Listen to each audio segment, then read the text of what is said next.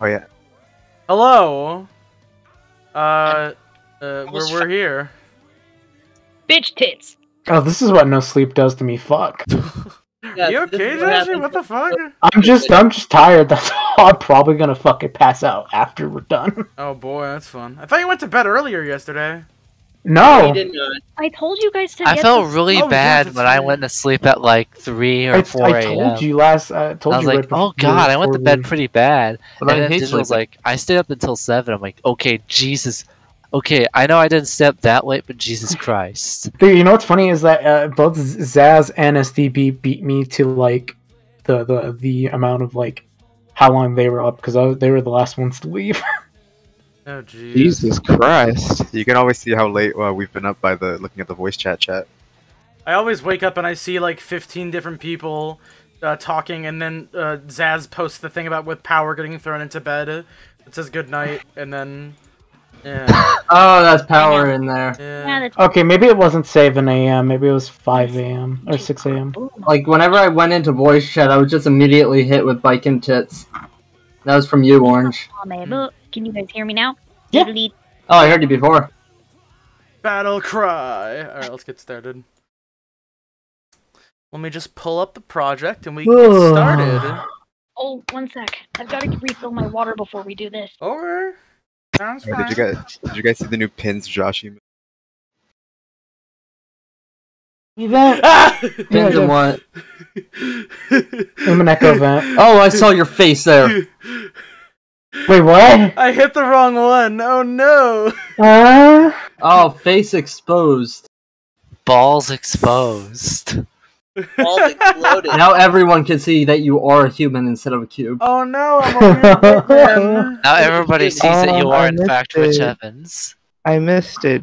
Put the face back on. No, I'm good. Ugh.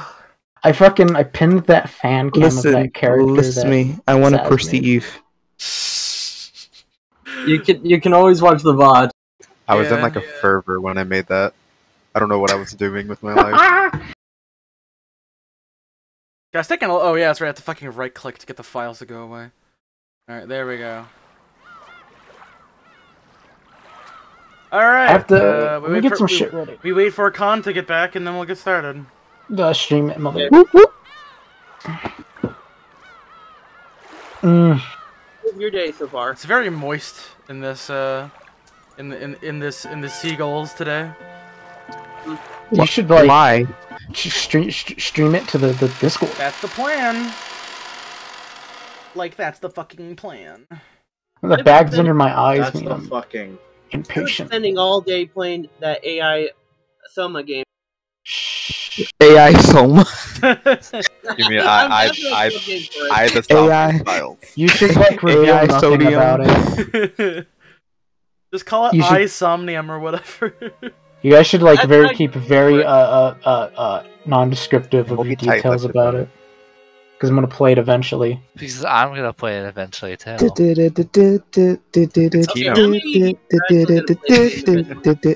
Bitch, I got the game day one.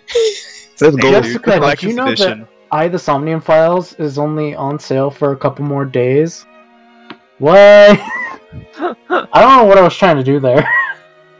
Justin? People With the Heaven's People Word buy the game. expansion DLC. Wait, for I the Somnium Files? Yes, get the Yes. Heaven's Word expansion for I the Somnium Files. That's Oh, this is true. gonna be the intro of this session. Fuck. Oh man. You can play up to level 60 for free. Is that in GTA San Andreas? CJ from Grove Street. Yeah, I was gonna be disappointed if that wasn't ASET doing the default dance. If we made an Italian version, would it be called A Somnium? Alright, I have bought I the Somnium Files. I'll probably Wow. never play it, but I hope to someday. Yes, how did you manage to get all of us to buy I the Somnium You said it Files? was sale. because it was on That's sale. That's a mad I shilling don't wanna. there. I don't want to spend $60 on this thing. It's a visual novel, but it's It's fully worth it, voice though. acted. It's not so- a. It's not a. Well, okay. It has. There's gameplay. Well, yeah. Quick There's time. gameplay. Yeah, I didn't know that. Yeah, there's a lot of gameplay. It has about as much gameplay as Danganronpa has gameplay. Oh, okay. Oh, it's a little. Yeah. 999. Dangle You know. yeah. You know. It is made by Chungsoft.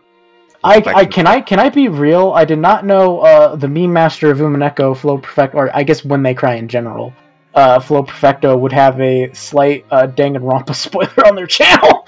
Whoopsies. Luckily, I did not see anything. I sent it to Zaz, and Zaz went, "Oh fuck," because he's played Danganronpa.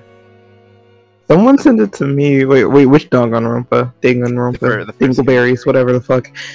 The first Dang It Grandpa. Oh, okay. I was more fond of Dragon. Do we got it? Do we got everybody in the Discord stream? I believe I think Khan we're still is waiting on still Khan. absent. Khan is still absent. I think she's probably right, I using the forgot that- restroom or doing something. I forgot that she Getting water. Getting water. Wait, Maybe oh yeah, there's getting Eating water. some water. she's fueling herself. Awkward. Why did you Hydrating. phrase it like that? Hey, I came up Fueling? with becoming a dog. What do you mean by phrasing? Like fueling? Hydrating. Give me fuel, give me fire, give me that which I That desire. which I desire. You mean my gamer fuel? Yes, the gamer fuel. Who joined? Mountain Dew? Speaking of Mountain which, Dew joined. I got my okay. Mountain Dew right here. I got water, and then I got water. Also, random fun fact. Do you remember that time I mashed the opening to Code Geass to the Syconia opening? That was so fucking good. I'm so upset. Dude, it's funny. I made that unlisted because I was scared it'd get claimed, and it got claimed anyway. And the very God. second I made it public, it got like twice the amount of views. It used to have 5, and now it has 10. AC, from what I've learned, you can still get fucking claimed if you make it private. Yep. Yeah, that's why I just said fuck it, and I made it public. None of the videos Did I- you make are safe. Like, I made a video where a song from something a cover artist did, and I got hit with a My dad's making copyright. bacon for a breakfast bacon sandwich. Ooh, nice. Ooh. At Kindle 8 it. p.m. I have those before. They're good. Yeah, my dad is a complicated person with very easy taste buds. So I know. at I know. 8:43 p.m. Yes. On a Monday? I made my dad that It's my sandwich dad. before. Come Hey, Now, you know what? haven't That's gone totally to true. the- Breakfast for dinner is based. There's so many times where I've gone to a diner, I'm like, you know what? It's like 5 in the evening. I want an omelet. Give me that shit. hey, did you know that we're gonna read a visual novel, man? No Oh, way! yay. Right in the Should mic. we start? We should probably start. Okay. Yeah. Umineko no Nakakoro ni was brought to you by the letter U. I thought it was brought to us by the letter H. Not yet. Actually, it was Yeah, brought that's to you by the Necropara. letter B for Beatrice. We're sponsored by I the Somnium Files. Buy it now, fuckhead. Ooh, that's good. But no. Well, that's on the internet forever. Yes. What's wrong with me calling our viewers a fuckhead? Our singular viewer. Travis Touchdown does it all the time, and it's based in Epic. I can't believe you guys called me a fuckhead.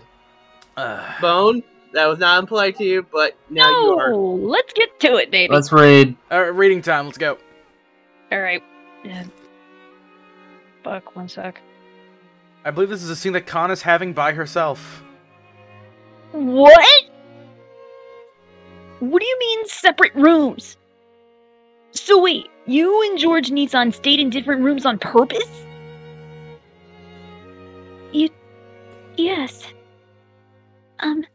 Is it really so strange? Jessica's cheeks have been stuffed with chocolate-coated Chinsuko biscuits that Shannon brought as a present from Okinawa. And all came flying out at Shannon when Jessica cried out. Shannon, why did you even go on a trip to Okinawa? You were even alone with George Nissan. Why did you not take the opportunity to fuck him silly? Why didn't you raw dog your man, bitch?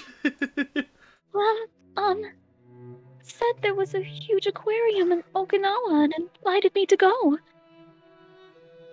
And I like fish and stuff. Yeah, and stuff, but apparently not the shag carpet.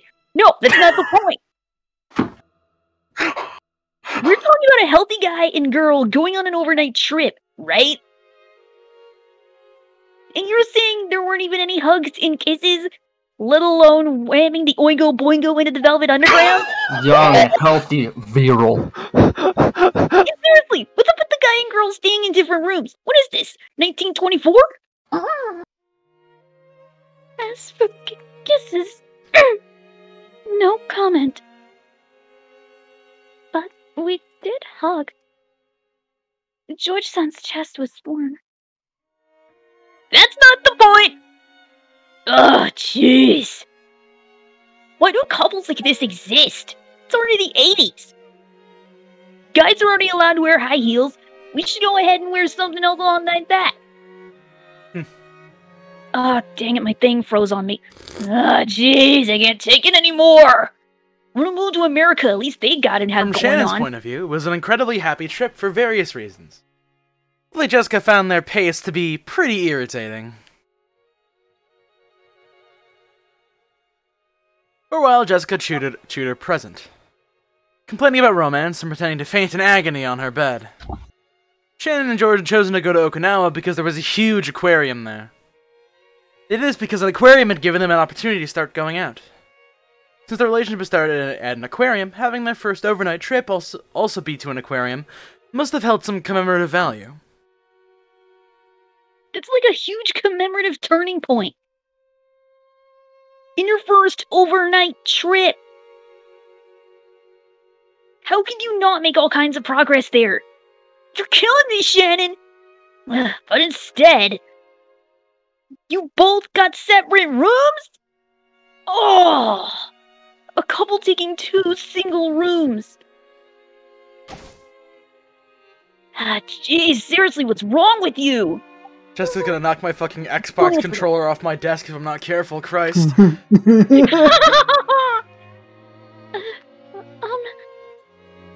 But we are both unmarried. George-san says showing restraint is good manners for a couple. Screw the manners, just fuck him already. I consent, I don't. Don't forget to save room for Jesus. Jesus fucking Christ. What a hell of a way to start an episode. Don't forget to save room for Jesus. Jessica, I'm not sure I know what raw dogging means. It's okay, Jesus. You can Another one. You ever heard of an Alabama Slammer? It's okay, Jesus. You can stay in the closet with a Superman Is that some suit. kind of weird sports drink? George really do be like in bed and be like, "Don't worry, I'll let Jesus take the wheel." The greatest of all witches, Jesus Christ.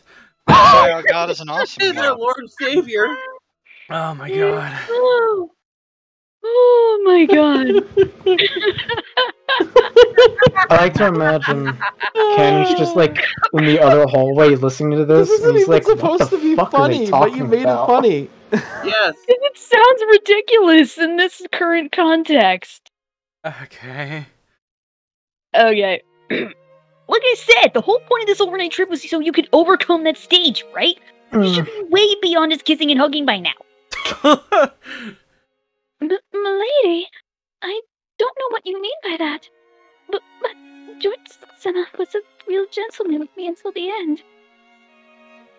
That is, I mean, I also wondered if those things would happen, you know. But even though we are going out, I mean, it's not like we're married or anything. These things you seem to be expecting,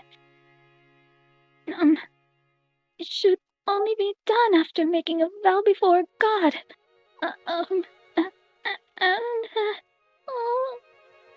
Shannon's face got bright red. She made a circle with both hands, restlessly intertwining and separating, making heart marks with them. Apparently the dramatic progress Jessica had looked forward to hadn't happened. It seemed to have been a very important experience for Shannon in her own way. In the end, whether Jessica was jealous of Shannon or made fun of her, it didn't change the fact that Shannon had a huge lead on her. I want a boyfriend too! Not me, though. I'm single, ladies. I am also very high standard, high IQ. Check me out. Are you good there, Joshy? I wasn't expecting that. Link to Kaneko's Kaneko's raw level 3 so early. link to Kaneko's Twitter and Tinder will be in the comments. Oh, I don't have a God. Tinder. Hmm. I practically Link moved to in a her retirement Bumble will be community. in Do the you honestly think I'm going to use a Tinder in a retirement community? Fuck. Whoa. Hey, I don't know what you like. I'm killing Joshy today. Yes, you are. Super I'm hard. fucking. I'm dying. I have Dentures low never bite. I have low HP right now. I feel like by the end of this, he's going to just fall on his bed. I can feel this orange dying on the inside from this, just putting both his hands to his face. Hey, it's fine. Bro, I know. I'm just here drinking this Baja Blast. Yes. Okay, then my goal is to make you do a spit take. You but can't. not I, on your, I almost did that to not myself. on your, I started fucking yeah, but coughing not, everywhere. yeah, but not on your equipment though. I'm not a monster. Yeah, that's the plan. There you go. It's a visual novel. Alright, keep going. I'm gonna Okay. get Baja blasted. Okay. I can't believe you got ahead of me! Oh, even though we promised that we'd find boyfriends at the same time, you beat me. Ugh. Not fair. You're a wonderful person, milady. So I'm sure you'll find someone wonderful much quicker than me. Don't try to console me, bitch! Shannon, you traitor, get out and shut up!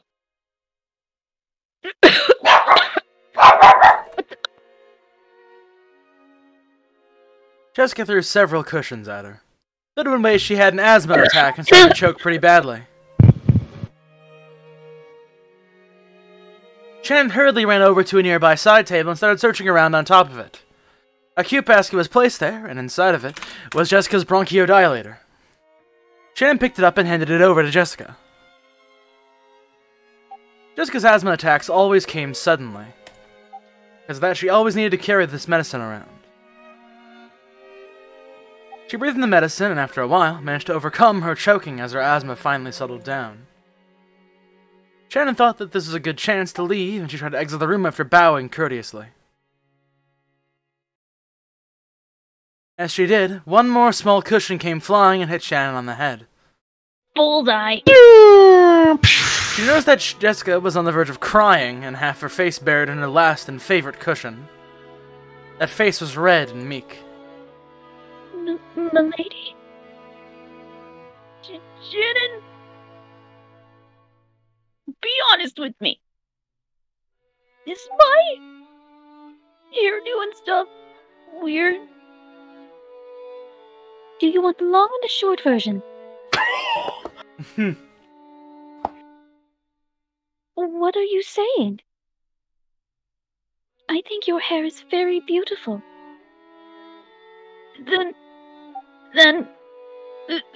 are my eyes strange, or my nose? Or is it the way I talk after all? Is that why I can't get a boyfriend? Of course not. Milady, you are wonderful enough as you are. And I think your charm will keep on increasing more and more from now on. But I'm the only one who can't find a boyfriend. Saku and Hina managed to get boyfriends, but only I can't. Hina. Is it because I don't have any charm after all? You know, everyone says they'll bring their boyfriends to the cultural festival. And I was so sure I'd have a boyfriend before then, so I started bragging, and there's no way I'll get a boyfriend. I'm the only one. Before she realized that Jessica was shedding huge tears. Jessica didn't really feel like crying, and of course she felt like supporting Shannon's progress and love as a friend. However, she had cheered Shannon on, her true feelings had suddenly gotten mixed in, and she couldn't help but shed tears. Shannon understood Jessica's innocent and easily injured heart. The rough style of speech Jessica usually used. It was all just an attempt to protect that fragile heart. As a daughter and successor to the Ashuramiya family, and as a girl isolated in her Kenjima, the only person she could expose her true feelings to was Shannon. Shannon understood that. So, she strongly regretted acting smug, even if it was only a little.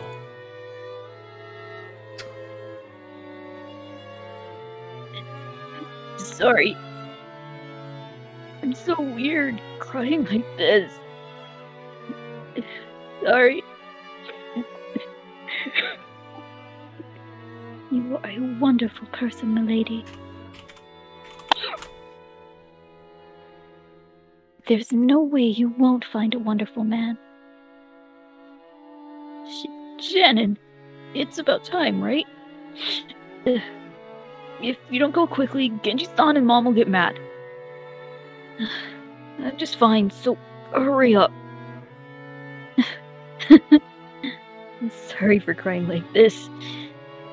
I'm such a moron. Jessica was, in fact, a moron. Jessica faced away, acting as though she didn't really want to trouble Shannon, waving her hand as though chasing Shannon away. Shannon took that as a sign that Jessica didn't want to be bothered anymore, bowed her head and left the room.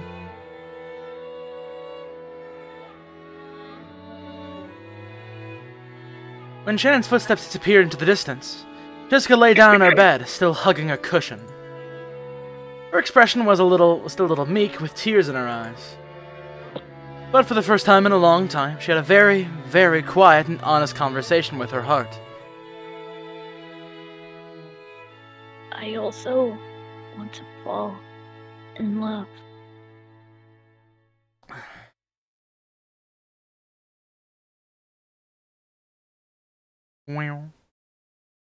Hey, who turned the lights on?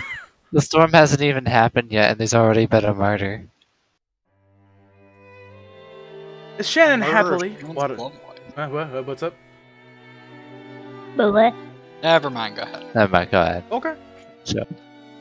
As Shannon happily watered the flower bed in the garden, she sensed someone's presence.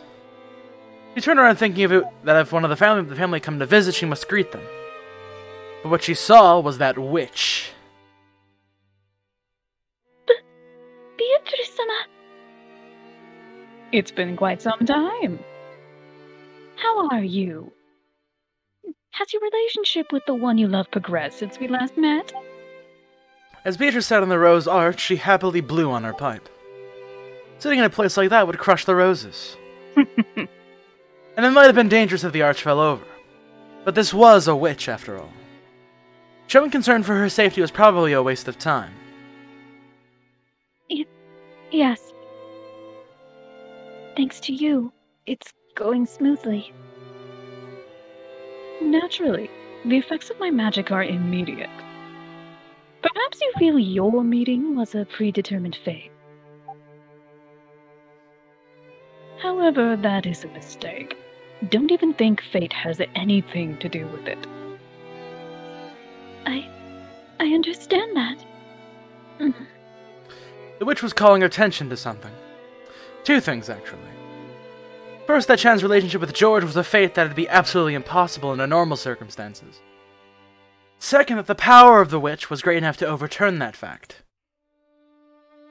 Shannon just got wrapped up in those sweet days, and started believing the illusion that all fate revolved around her. But she remembered the witch's words. Originally, her relationship with George had been impossible. No? Might be impossible in the future as well. What?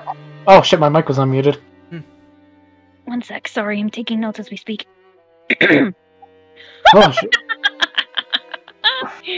Sorry, please forgive me. It's just like doctors. You cling to them when you're worried about your health, but after you're healed, you forget to even thank them. I've never been thanked as a witch, so I couldn't help acting a little rudely. Forgive me. The gratitude I feel has never slipped my mind. It's thanks to your power that I was able to achieve happiness, Beatrice-sama. And without that power, the fate that brought George and me and George-sama together would never have happened. I have never forgotten that. Sorry.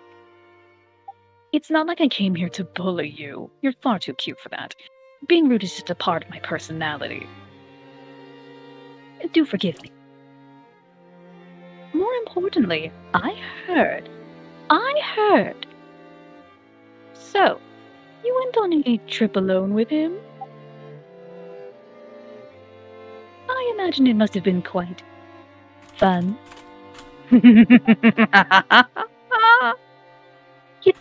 Yes. It was very, fun. Shannon's face suddenly lit up. The witch laughed lightly, as though amused by the speed of that transformation.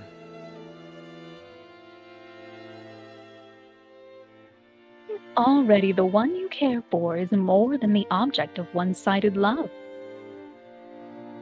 You are a pair of lovers now. Congratulations ought to be placed in order. When two people are filled with love, nothing else is needed to establish a complete world. Perhaps you could call that a wonderful, ideal world.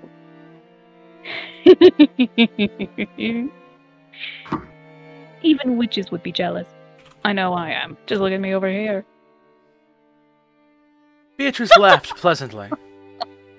The smile made it look as though she blessed the lovers' rendezvous from the bottom of her heart, without a trace of malice. After that day, Beatrice had shown herself before Shannon every once in a while. Even now, Shannon thought of her as an unsettling being. However, she was also indebted to this person for the magic that led to her current relationship with George. So Shannon tried with all of her might not to act surprised or scared. That's right. Beatrice-sama.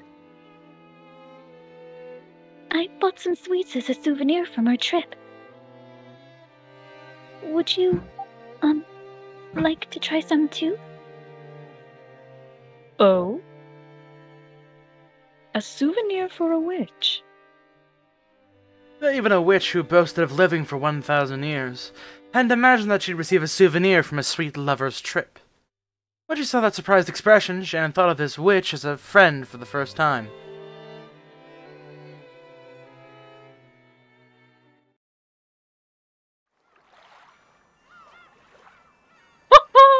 An Eastern cookie made from wheat flour and lard!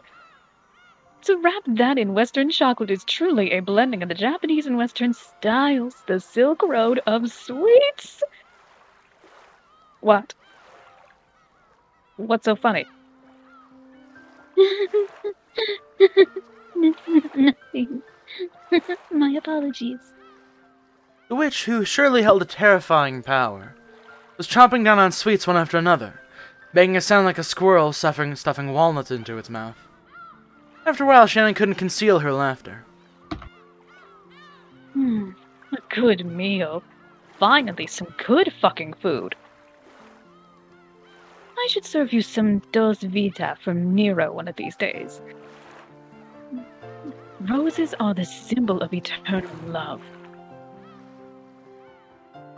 I believe a rose dose would be appropriate for you now. Which was in a great mood, fully enjoying the modern candy. Here. I truly am grateful. I believe you've done more than enough for me already, so I'm returning this. The thing that Shannon had softly set on the table was a gold-colored butterfly brooch. There is no need to return it. If you continue holding that, your relationship should remain firm in perpetuity. Maybe it was the power of magic that brought us together. But I think only the two of us working together can turn that into something that lasts forever.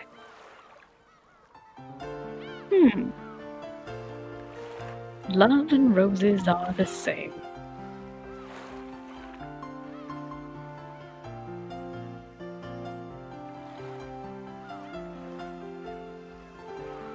Too much fertilizer causes the roots to rot. Some flowers cannot be raised without hard work. In that case, do as you wish. You may wear it or keep it in a box. That is my goodwill given to you. Having you return it to me won't please me at all.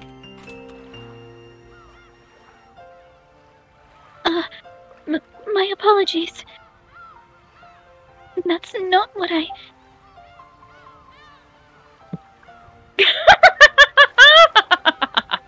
No harm has been done. That brooch is already yours. If you treasure that proof of our friendship, it would indeed bring me some comfort. You may hold onto it and gain its benefits. Or you may keep it in a box. Whichever one. If you wish, you may even give it to another who is worrying about love. Or you could simply treasure it. Of course, it would pain my heart if you wasted it. According to Beatrice, she had appeared several times in the past in response to a person's summons, to give them some tool imbued with magical power. However, most people use that power to resolve their worries. They quickly grew unsettled by it, forgot their former gratitude, and threw away the tools they had been given with disgust. So it is quite rare for me to be thanked for my goodwill. In fact, this might even be the first time.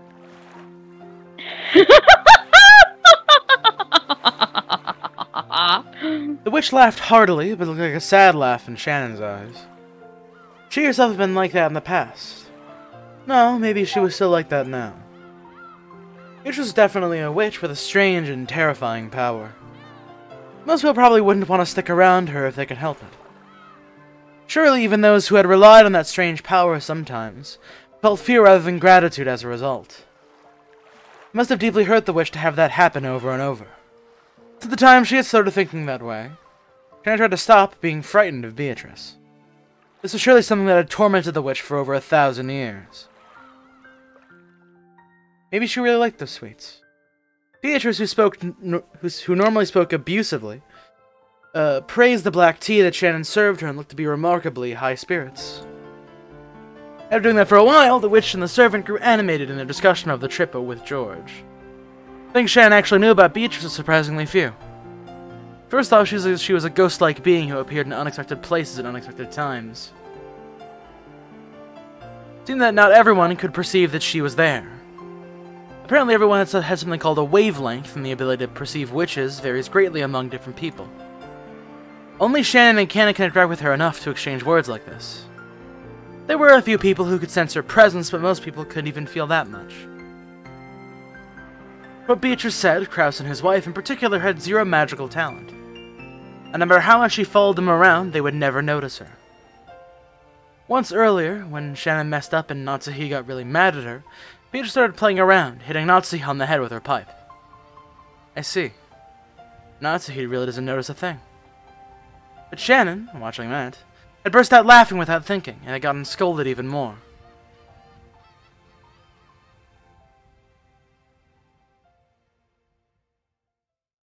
One moment. Sorry.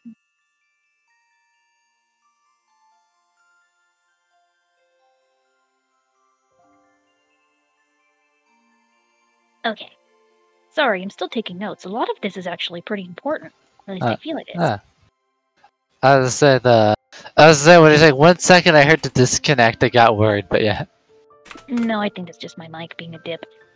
Then, what about the Master?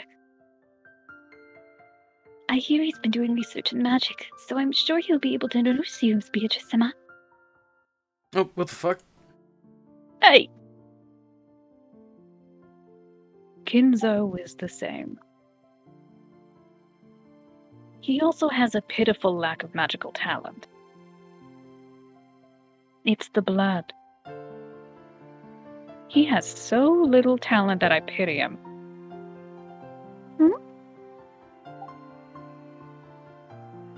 As soon as they started talking about Kinzo, it looked like the atmosphere around Beatrice had changed. She had spoken about Kraus and the rest's lack of magic talent as though she looked down on them. But she spoke of Kinzo in a different way. Anyone connected to the Ishirmia family would know about Kinzo's legend of the gold. According to that, Kinzo was given the gold for summoning the witch Beatrice. In other words, she must have had some kind of relationship with Kinzo. That was because he succeeded despite having not even a scrap of talent. He kept studying by himself like mad and managed to become a magician. Through some godforsaken means. And that's something really incredible, right? Indeed. The witch, who normally looked down on people, was uncharacteristically strong, offering her praise. While she lambasted him by saying he had no talent, she praised his efforts. And then, the master summoned Beatrice-sama with the power of magic. Indeed. Well, I only answered the summons on a whim. After all, in this period where magic has long been denied, here was a man who was without a scrap of talent, yet so desperate to succeed. I thought I'd drop by and poke some fun at him, and that's when my luck ran out.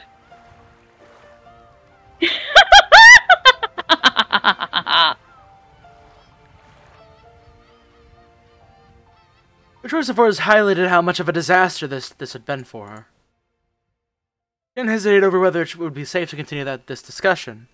The Beatrice continued on her own, ignoring Shannon.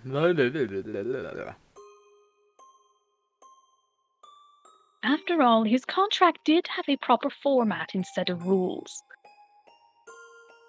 Various procedures were mixed up, but, well, in deference to his enthusiasm, I graciously accepted his contract.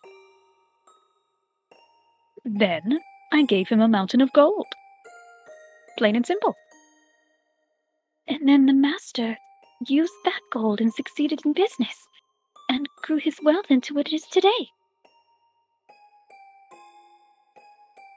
Indeed. His talent in magic was minimal, but it seems he has a knack for business and gambling. Along with his idiot fucktard of a son. Or perhaps it was due to the bravery and madness that led him to risk everything on unreasonable bets. Madness sometimes acts as magical power.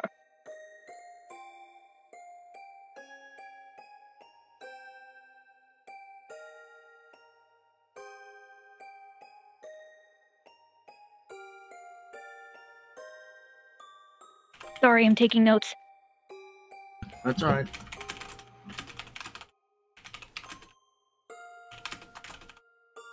I see. If you look at it that way, perhaps it isn't quite fair to say he was completely lacking in magical talent.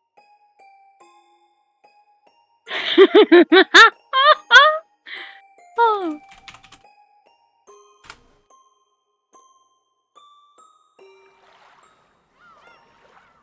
Shannon felt like she was daydreaming.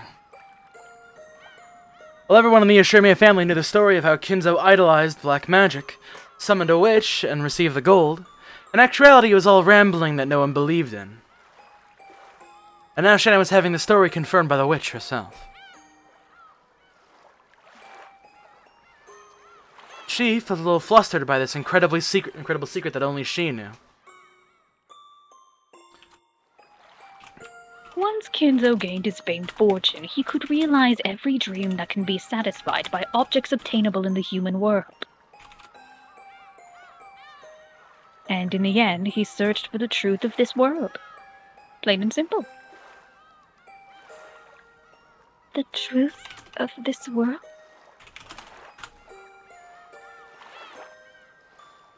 The single element that makes up the world. Kinzo, who had gained everything one can obtain in the human world, searched for that, the final desire humans seek. The single element. She didn't remember the witch using that word before. When Beatrice saw Shannon trying to remember what that was, She laughed bitterly, waving her hand and saying there was no need to worry.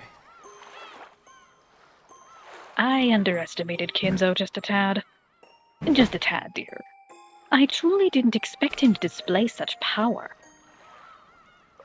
And thanks to that, I'm in this state. I've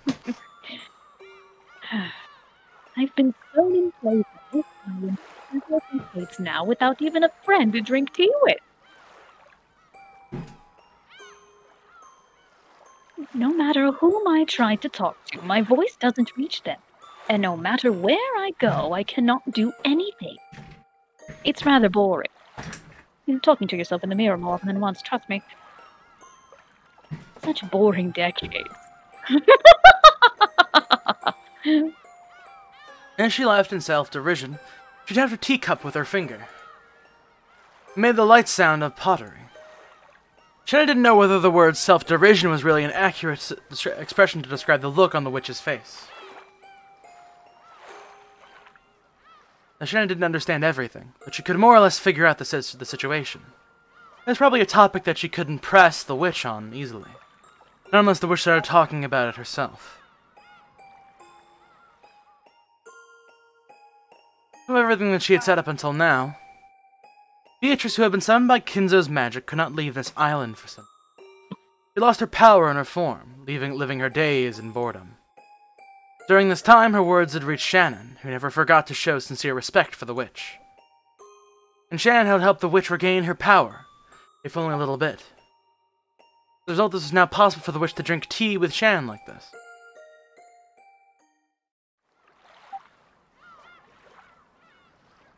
Beatrice-sama, what in the world was that mirror you told me to break? That. Long ago, it seems various things happened on the islands around this area. Because of that, malignant forces gathered here and began to draw in an evil distortion. It seems a traveling Eastern magician or something built a shrine for the repose of souls and sealed them in there.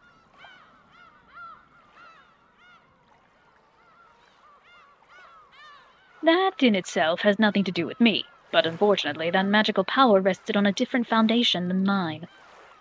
Unbelievable, isn't it? Europeans! It created a strong interference with my magic and was extremely bothersome.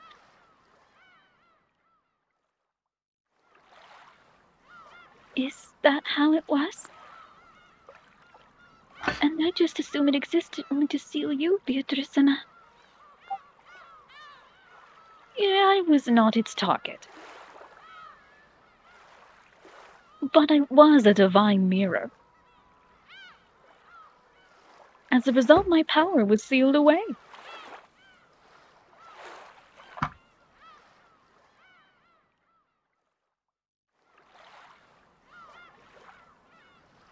To use food as an example, maybe it would go something like this. Let's say the Western food I ordered is being made in the kitchen.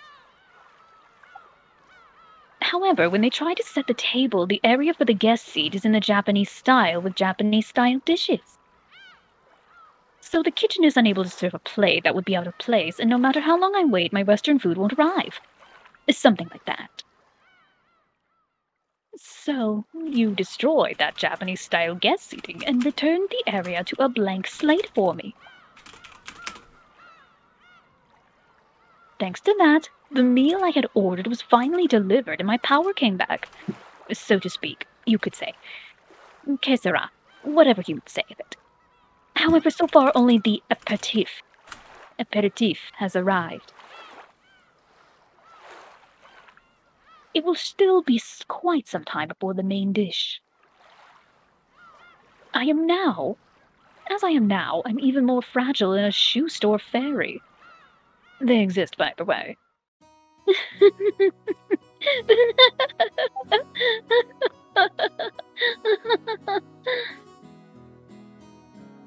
Ugh. What's so amusing? Nothing. I just thought your metaphor was pretty funny.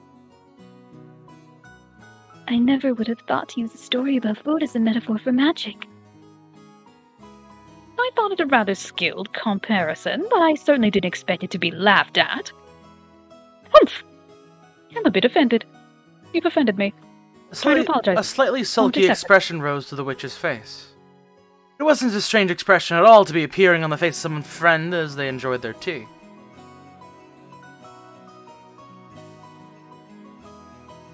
Although I may not look it, I was known for doing extremely brutal things in the past. I've gotten soft. Ugh, unfortunately, in all the wrong areas. Now I can't even have a foolish discussion while drinking tea with a human. She was probably talking to herself. The beach raced into the sea of birds tracing the horizon. She put her tea to her lips again. The clouds have come out.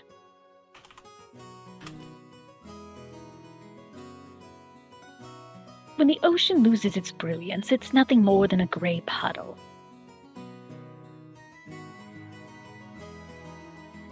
You think so? I think the ocean is a beautiful deep blue, even when it gets cloudy.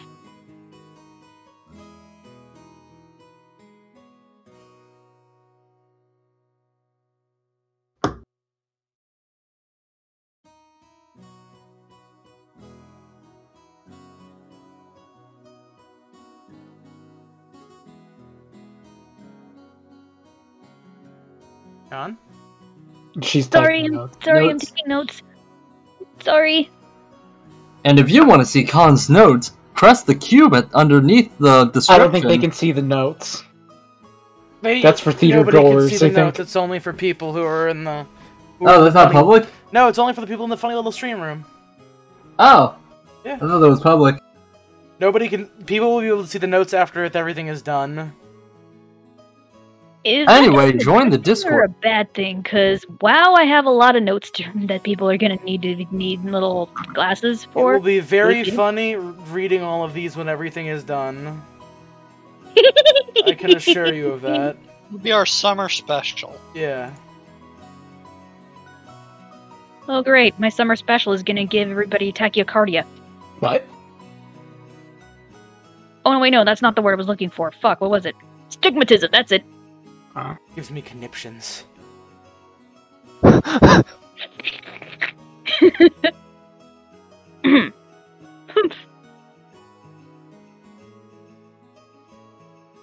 the witch noticed the deep meaning behind Shannon's words. She laughed lightly and set down her empty teacup. It seems those things buried in your eyes aren't black pebbles anymore. How is it?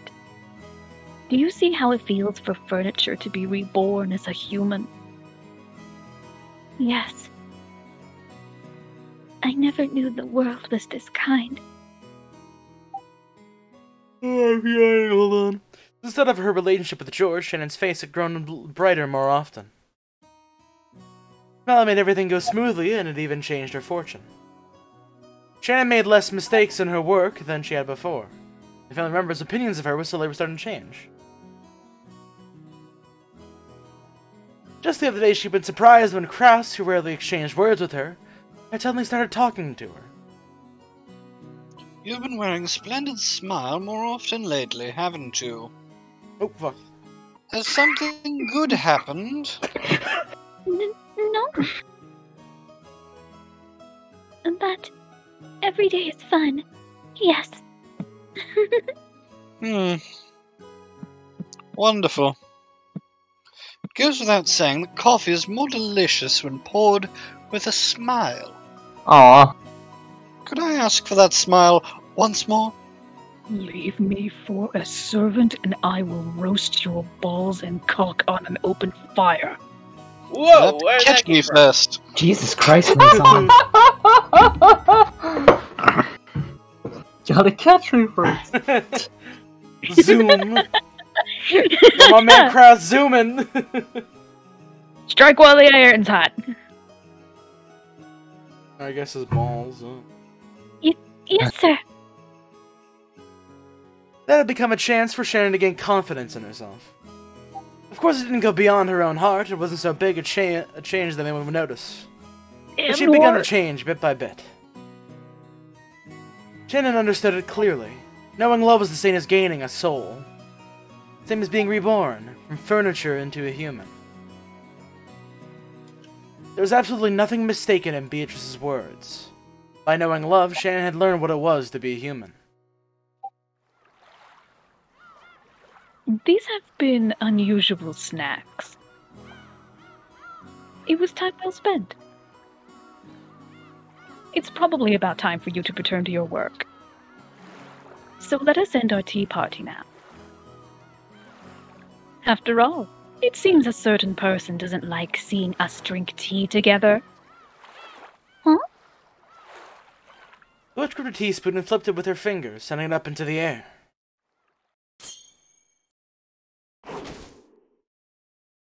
After that, it was launched by the fingers of some individual person, and flew straight into a nearby bush. The bush shook violently, and Cannon came out. Seeing he'd been there for some time, watching their tea party. The spoon was gripped in his hands. I caught it, bitch. If he hadn't caught it in an instant, it might have let it hit him hard on the forehead and caused him to start oozing blood. Yeah. And that's some sensitive skin. Do not worry. Do not worry. Our tea party is over now, Cannon. You can still sit here and drink from this bowl like a good little lapdog, though. How long were you there? If you had called to us, I'd have poured you some tea too. I imagine that you didn't want to interrupt a pair of women talking, right? That's a stretch for you. Cannon kept silent, but there seemed to be a slightly hostile look in his eyes. On the outside, he acted with respect. But unlike Shannon, Cannon did not trust the witch. When Beatrice had hit the table with her pipe, the tea set turned into gold butterflies which flew upwards all at once. They scattered in every direction, and the cleanup was already done. It was fun, Shannon. Let us meet again if the chance arises. My magical power is still quite lacking. It's tiring even to show myself. If you're that tired, never appear again. Cannon said it in a small voice, but the witch seemed to have heard it perfectly. She giggled but did not reply. Shannon, sweetheart, tell me more about George at our next tea party. There are no snacks sweeter than a person's love life. So tell me everything.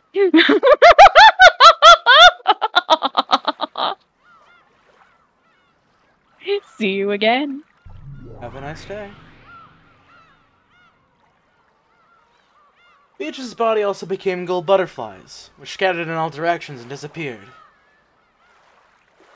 It was a fantastical and beautiful scene, like a blizzard of gold leaf. For a while, Shannon then quietly watched the witch's exit. Cannon approached her from behind and spoke with an expression that was drastically different from hers. Mason, didn't I tell you to stay away from her?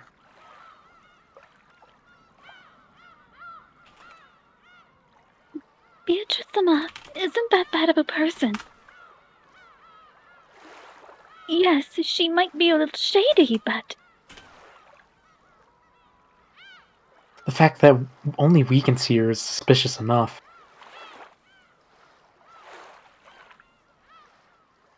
That thing isn't human.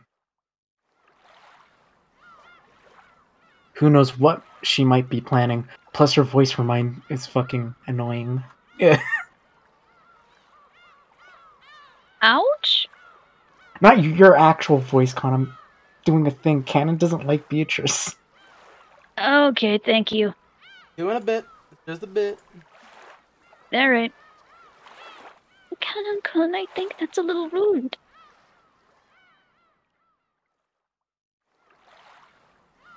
There was a touch of sternness in Shannon's voice, which was unusual for her. Cannon, who knew her well, she must have sounded extremely stern. Cannon, looking excessively surprised, considering Shannon's tone, fell silent.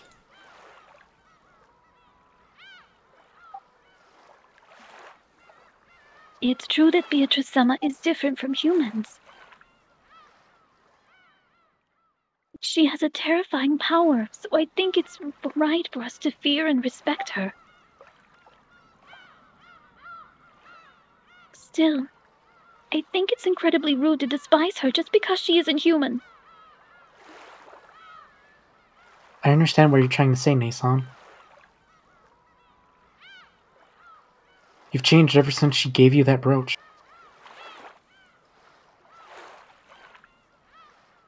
It's like you're her prisoner. Wait, what? She brought you and George Sama together, and now you're indebted to her. Don't say things like that.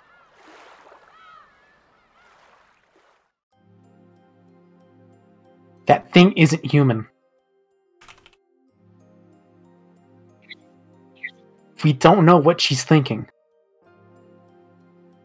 So you mustn't trust her. And we aren't human either. Nason. Cannon's words grew more serious. This was probably gouged at Shannon's heart. She bit her lower lip and hung her head. We are furniture. Even if we receive names and are treated as humans, that won't change the manner of our birth. You are no longer furniture. Those speeches had given her, which had made her happiest, floated through Shannon's mind. I am not furniture. No, you are furniture. We are less than human. Nason, you're just pretending to have forgotten. Pretending to be human. You know that as well as I do.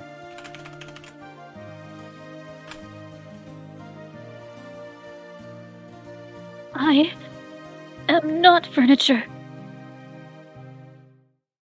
I'm human. No, you aren't.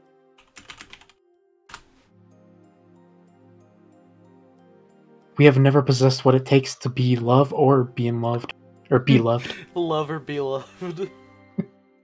Cannon's criticism seemed to have shifted away from Shannon's meetings with the witch. Shannon picked up on that quickly. I heard from the lady. Seriously, what were you thinking? I can't believe you would go on a trip with George Sama. You've forgotten your place as furniture. You've just been tempted by that witch, mistakenly believing that you've become human.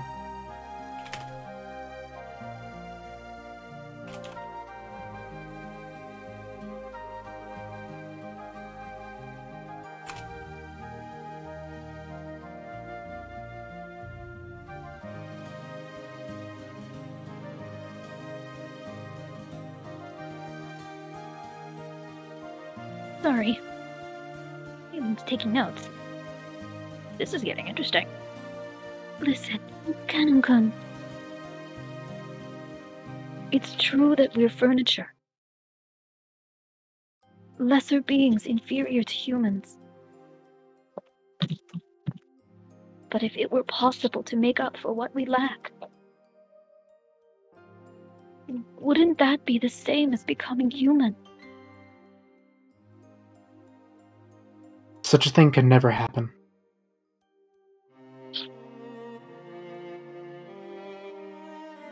No, it could. If we can do that, we won't be furniture anymore. Remus, shut up! I'm in the middle of a moment here. No. No. No. No. No. Bad doggy. Bad doggy. Sorry, one sec. Hi, Remus. The dog. He's about to Rumi? summon the dog again. I'm gonna... Bye, Remus. Prepare to die! No. Die 1,000 deaths. You're yawning a lot. I am, I'm tired. You're So you yawning didn't get more your than the sleep guy like who Nectar didn't get told any you to. sleep the other night. Just go to sleep, Fivehead. Oh.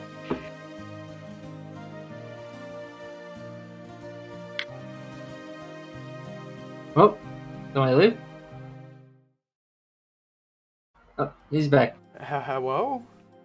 Yeah, Shelly, do you see that? Okay, apparently not only my dog wanted outside of my room, but my sisters are freaking out because my other sister's cat apparently tried to escape her bedroom. Pardon me. So, shit happened. No. Yeah, I know how that feels. Okay, My so cat tried to jump out the window. Jesus. And Alright, he back to succeeded. It was on the gabled roof. Back to it. At our house. I think I already read the line. Did I read this line?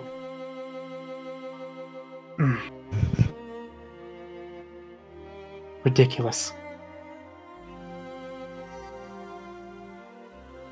As if you could ever do such a thing. Cannon spat those words out, but did so weakly and turned away. He was probably giving up. After all the suffering he'd undergone during those days he left his furniture, his heart was firmly sealed. You can do it too, Canon. Canon. You can become a normal human. Stop it. That's the witch talking. Yes. Beatrice Sama taught me. By obtaining the single element of this world, we can become human. Or rather, nobody's human if they don't have that. That's why people spend their entire lives trying to gain that single element. I don't understand what you're saying, Mason. I don't want to listen to ranting. Then I'll teach it in a way even you can understand. Look, see what I'm pointing at? Hmm?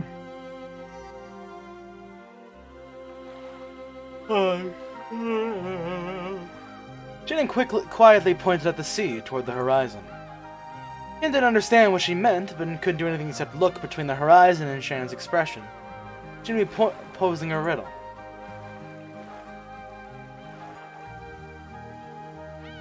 The sea. Canon-kun, what color does the sea look to you? It was an extremely simple question. For a while, Cannon tried to guess at the meaning behind it, but he couldn't think of anything, so he answered obediently. It's a hazy, dark gray color. So what?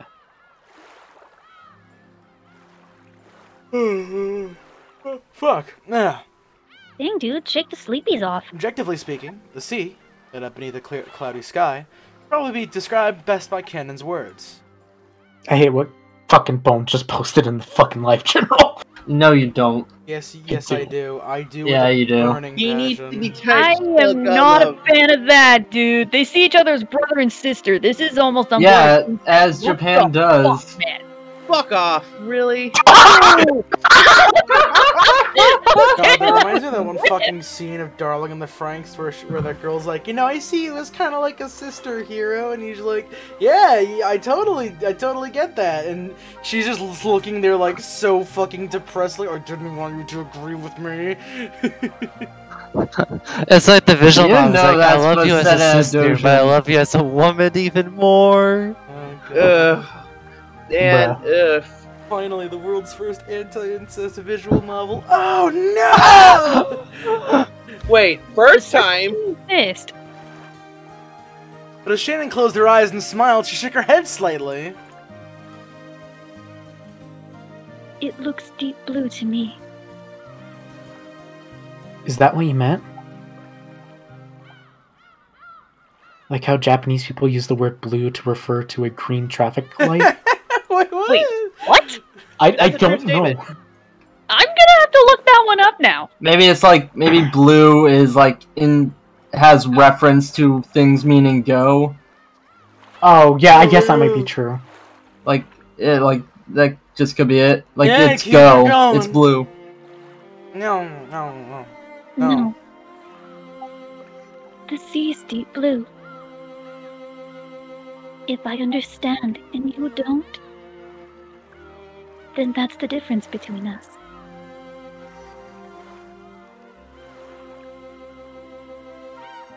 Cannon bit his lower lip and was silent for a while. I understand. Canon-kun, would you stick out your hand? As Cannon was taken aback, unable to understand what she was saying, she took his arm and opened the palm of his hand. Shannon softly said something there.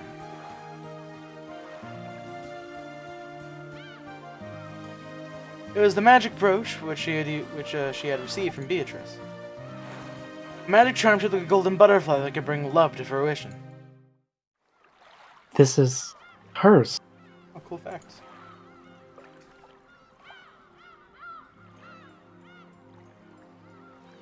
No, this is Patrick. I don't know who Patrick It's is. mine. So think of it as me and treat it with respect, okay?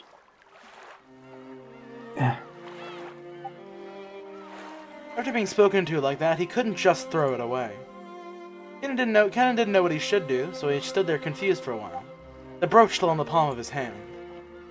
Shannon put the palm of her hand on top of Cannon's, and the brooch was worn by both of their hands. This charm holds true magical power. I'm sure it'll teach you an important emotion, Canon-kun. There's nothing to be learned from that person's magic. No, there is something.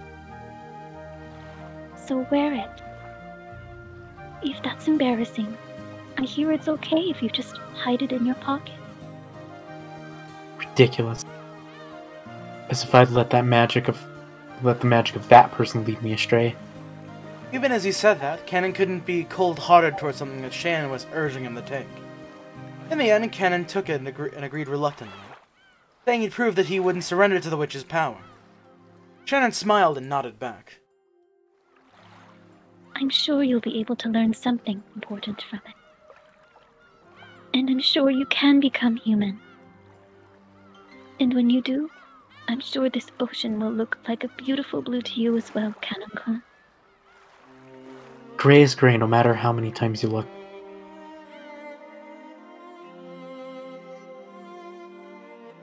That's wrong, Canon-kun.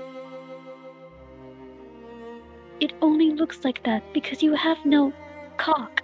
Wait, what? I didn't think that Wait, I what? believed in the fucking act.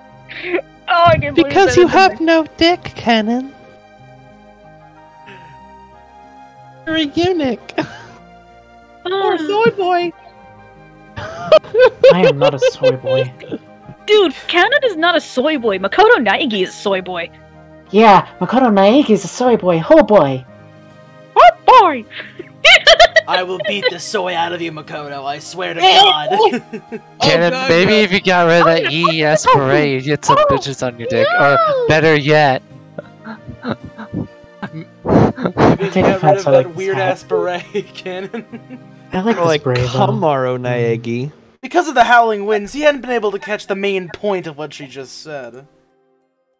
So Shannon said it once more, louder for the people in back. The single element of the world. She spoke once more of the world where it existed, where the sea was deep blue.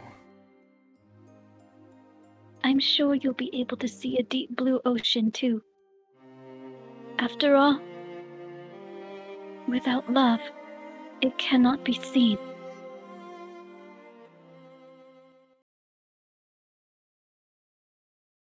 That was actually a kind of sweet, sentimental moment. I'm sorry I ruined it with the Who is that? No, I love the cock. It is Somebody canon. clip that, because Clip wow, that. that is going to be taken out of context. I meant it to. It was rare for Kinzo I meant it to be taken out of leave context. his study. It- Or the Hey, fact that he... hold up a second. Crimson, you may want to delete your comment in the Umi notes. oh man. Oh, Sorry about that, but yeah, not that many No funnies allowed in jokes there. in the Omi notes. No jokes, only conversation. It was rare for Kinzo to leave his study. However, the fact that he hadn't didn't mean his noble research had been suspended. He may have left the study because of the change in his mood. That didn't mean that he the thought filling his head were any different from those he'd had while inside the study. Kennen knew that no matter what the time, speaking to Kinzo when he didn't want to be spoken to would always disturb his research.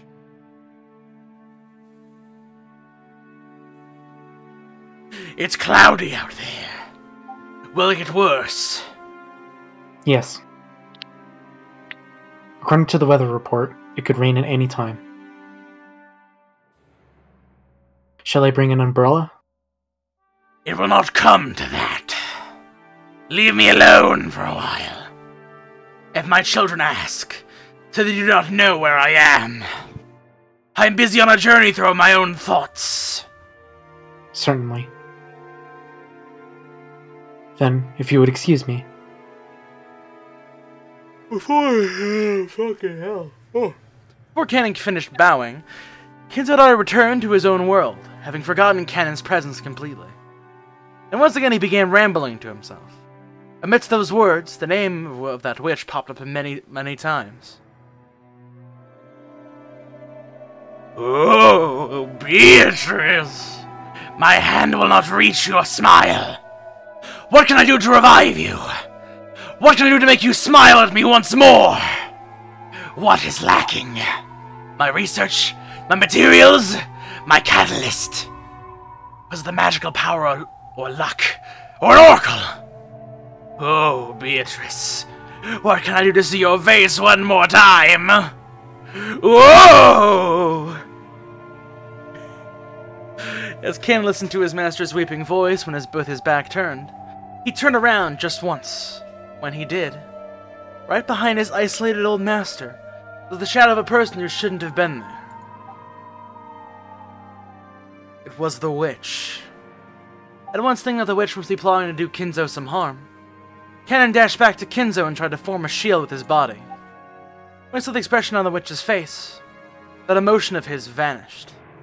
Because Beatrice's expression was sorrowful. Or maybe pitying. Or maybe pitying. Ah, you fool, Kinzo. Can't you see me, even though I am here? Right behind Kinzo, as he repeated the witch's name over and over, desiring to be reunited with her more than anything else, was the witch herself. Yet Kinzo didn't notice anything. When Beatrice tried to rest her hand on his shoulder, he didn't notice. Why? Why does my hand not reach Beatrice's smile? The age of the moon. The cycle of the comets. The alignment of the planets. What is lacking? What is? What is? It's useless, Kinzo. Without love, it cannot be seen. Kinzo took the brooch he had received from Shannon out of his pocket. To learn something new, would he be able to glimpse something he couldn't see until now? Without love, it cannot be seen.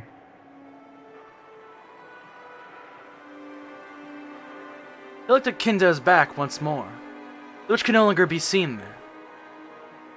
Oh. Chapter break. Wow, he is Chapter really break. Oh hell yeah! I love this fucking thing. Oh, that's a Meanwhile, different scene. Igarashi. Yep, meanwhile in Higurashi. The biggest fall event for the Ashirmian family was the family conference in October.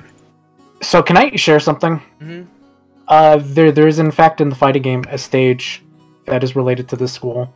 And in that stage in the background, don't look it up because there is some spoilers there. You can see in the crowd a crowd that Tomotaki is there. He's taking photos and shit of the crowd. Wow, it is Higurashi. But to Jessica, there was another major event that came before that. The School Culture Festival. Jessica liked school. To her, it was a place where she could let out some stress she'd built up from the rigid lifestyle she was forced to lead at home. For today's Culture Festival, she formed a group with her friends, and announced they'd perform some light music on a temporary stage. They prepared and practiced for this over and over until today, always anxiously awaiting this day's arrival. There was one thing that worried her. She looked at the clock. There was still a little time, but she felt uneasy. Would that person really come? After taking a single deep breath, her heart jumped when all of her friends suddenly started speaking in shrill voices.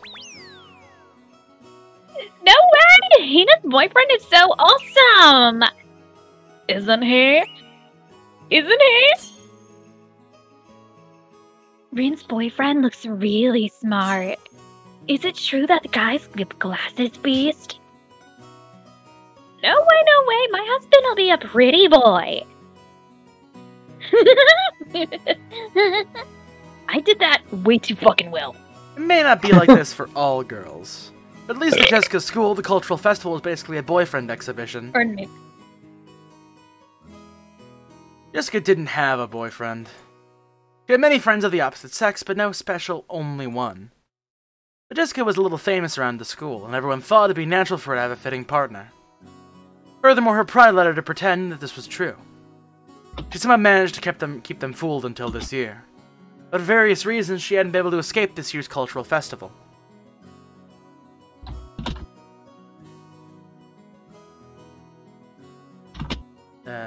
Fucking... Jesse! Is your boyfriend here? So, I'm just gonna state this out. This is exclusive to the PS3 sprites, and Steam and Original, it's just her regular attire. Oh, it's the green is cool. Yeah, this is her school outfit.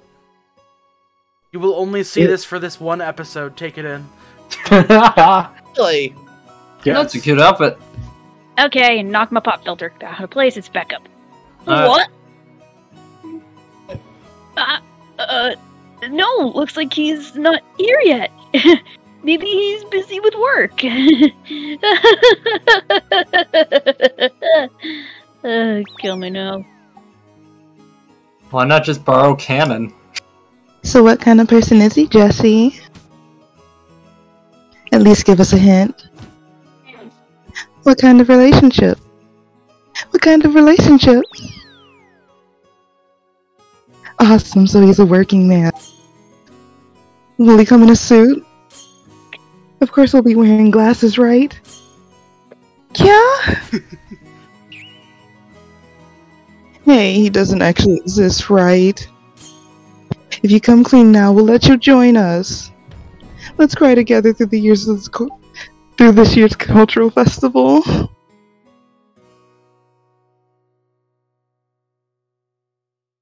No, he exists. I told you, he really exists. Jessica's bitter smile was covered with cold sweat. And it seemed doubtful whether she really had deceived her sharp-witted friends.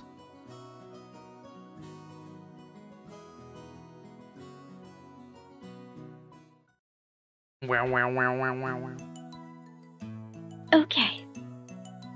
Then, how about making a fake boyfriend and taking him with you? Fake? Who? I can't think of anyone who'd do that. Sure as hell not Goda. Dude looks old enough to be... Madame, I'm here to escort you to the cultural festival. Well, you're posting that in the wrong channel. Oh shit! I posted in the wrong channel. Shannon's ridiculous plan surprised Jessica into hysterics. Even so, it was probably more realistic than this crazy method running through her head about getting a boyfriend in the big rush before the cultural festival. For example, what about Canon-kun? Canon-kun?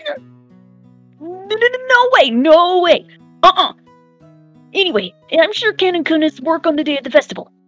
And I don't want to bother him. Of course, I've already checked the schedule. Canon-kun has that day off. Why are you always so clever when it comes to stuff like this? No, wait! What the hell am I saying? It'd be worse if he's off. I can't put him away from a precious day off just for my own vanity. That's something my dad would do. If you don't pull Canon-kun away, he'll always be shut away by himself. I feel called out. So I think it'd be perfect if you drag him out of his shell. I feel even more called out. You think so? No, but I feel bad for him. Then I guess we're out of options. How about meekly confessing to everyone that you don't have a boyfriend? True, it may be terribly embarrassing, but you'd only have to endure for the short and yet long time before graduation. To prepare of lovers, there's no sweeter honey than the face of a single person with an inferiority complex. Star. Shannon! You aren't really worrying for my sake, are you? You're just teasing me, right?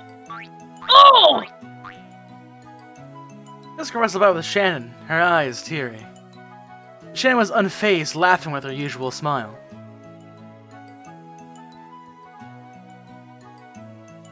Yes. Yes.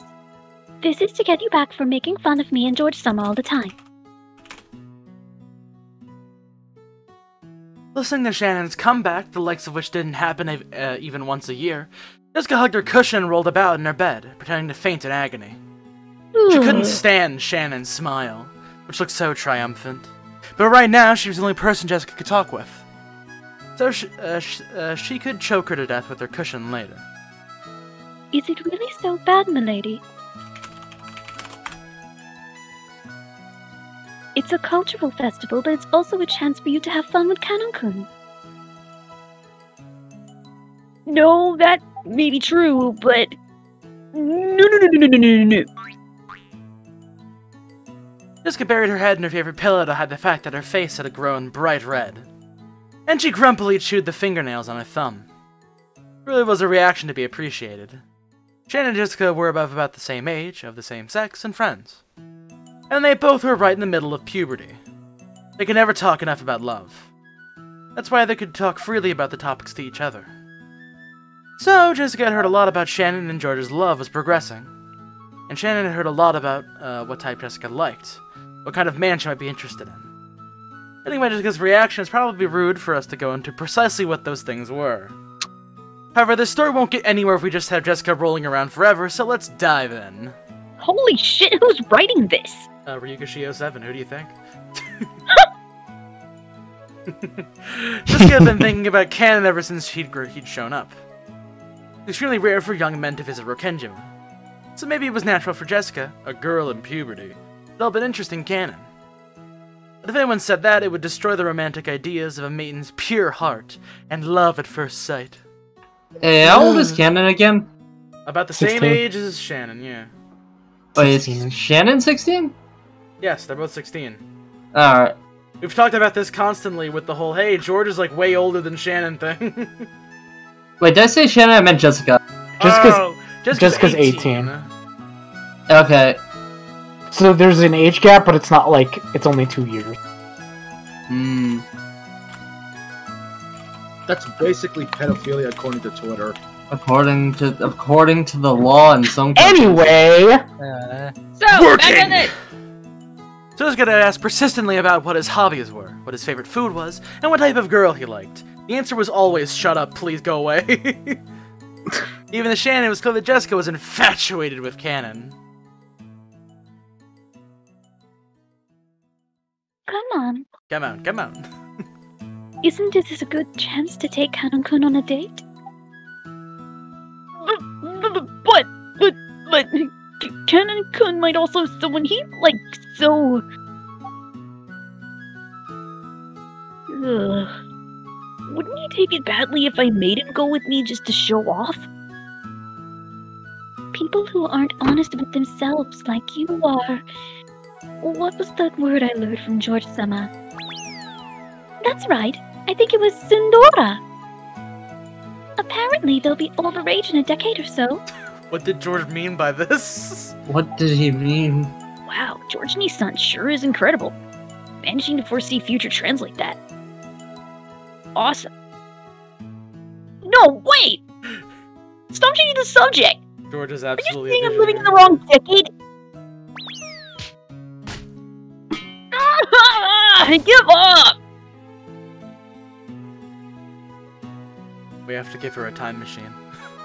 It took several days of wasted efforts, but in the end, Jessica agreed to go to the plan of having Canon pretend to be her boyfriend.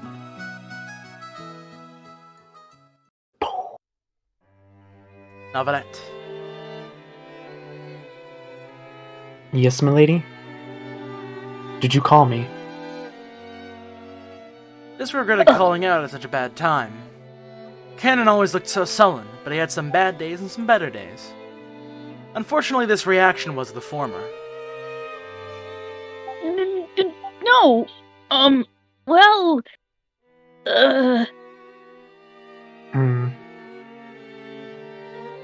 All that confidence and effort she built up practicing in front of a mirror all night swiped out in about 5 seconds. Jessica turned bright red and hung her head. When he saw that, Cannon sighed. Jessica thought that he was exasperated with her, and her face went pale. Damn it, I wanted to do a bit. Fuck. I missed my opportunity. I'm gonna do it here now. Milady, you be like, you, wow, Milady, what? Speak. Spit it the fuck out. What do you want to say? I'm listening. We're all listening, and you're doing nothing. This is nonsense. You can't even use words anymore. Go to the hell outside for once. Damn. Goddamn. Get a job or something. That's what I wanted to do. What copy pasta is that? Hold on. I like the one with Bayonetta where she goes, spit it the fuck out. I don't know if I've heard this one. It feels... Oh. There we go, that's it. Oh, yeah, I think I remember seeing that copy pasta. But I fucked up. I heard from Shannon.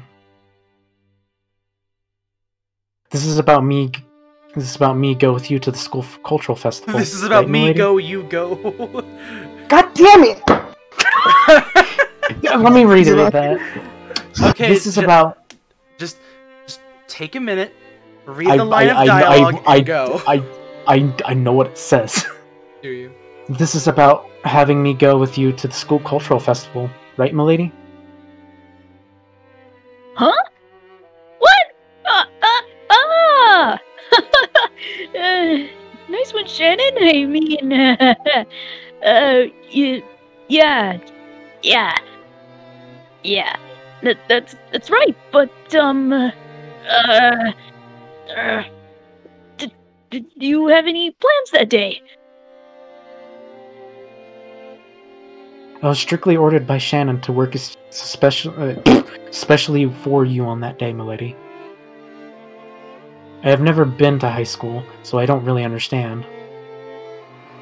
But I hear it's a place where girls can be ashamed if they don't have a boy with them. I was given special orders to see to it that the daughter of the Yoshirimiya family is in no way inferior to the common people. Their words, not mine. Shannon, I'll beat you to death later. Jessica kept yelling with a strange voice and a broken smile, like a tea kettle filled with boiling water. As Cannon watched this, he sighed again. Cannon wasn't an idiot either. He fully understood what Jessica intended by inviting him. But to be honest, playing along with Jessica's love game seemed like it'd be nothing more than an annoyance to him. However, Shannon had asked him over and over.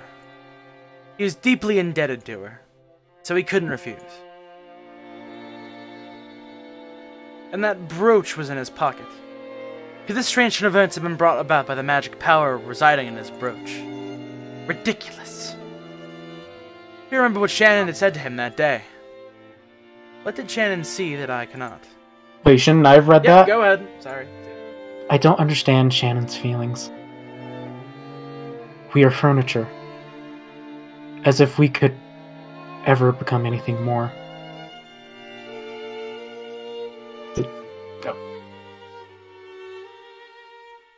It was a truly odd exchange between Jessica, who was still rambling on in a strange voice, and Cannon, who sighed deeply.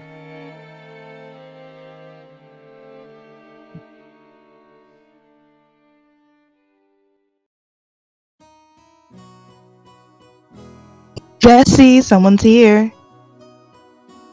Didn't you hear? Huh? Sorry. Who is it? As my friends all gathered together, they were looking this way with hard-to-describe expressions, whispering to each other in small voices that weren't small anymore. My attempt to play dumb felt pretty transparent, even to me. Ugh. Did I really just say sorry? Who is it? Like, I don't know who just showed up. Oh, it's useless. Useless. My mind's going blank. There he is! What the Kino, fuck? It looks like a straight jacket. Fit check. My man tripped the fuck out. Look at him. Like, I guess it's supposed to be a trench coat, but it looks like a straight It's like jacket. a Final Fantasy outfit. It looks like fucking. Yo, He my looks like, boy be rocking he it. looks like Versus 13 Noctis. That's like Vincent. My boy has acquired the fucking. I love the he is original fresh version as of this. fuck. I love the original version of this sprite the fucking most. Oh, the fucking. His mouth is fucking buried in the collar. Like, look at this man. Look at him. Oh my god. Jesus Christ. He does look like a Final Fantasy I like character. that he keeps a hat. Wait. Cannon said drip or drown, bitch. Oh my god. I can't see it as anything other than a straight jacket. It looks like he's. Looks better than his regular clothes. You just mouse. Oh my god, is that Jesse's boyfriend? He's so cute. Up inside. Wait, he's real? No, wait, seriously? Jessica, you traitor. He's incredible. He's younger? He's younger? Oh, sorry. I never heard he was younger. Where's Jesse's boyfriend? She's really into little kids. I love the gunshot sound effect. I Holy don't want shit. Shotokan, Jessica. Don't you mean Shotokan? That's what I said. More like Jessica. Oh, I thought you said Lolicon. No, Shotokan. I know. Also, Okay. Cannon did get I'll rid of get- his yee ass hair hat. Hey! Aren't you late? I didn't know where the entrance was. I must apologize for my tardiness. Right! That outfit looks really good on you. Shannon said normal clothes wouldn't do, so we went and bought this the other day. Does it look strange on me?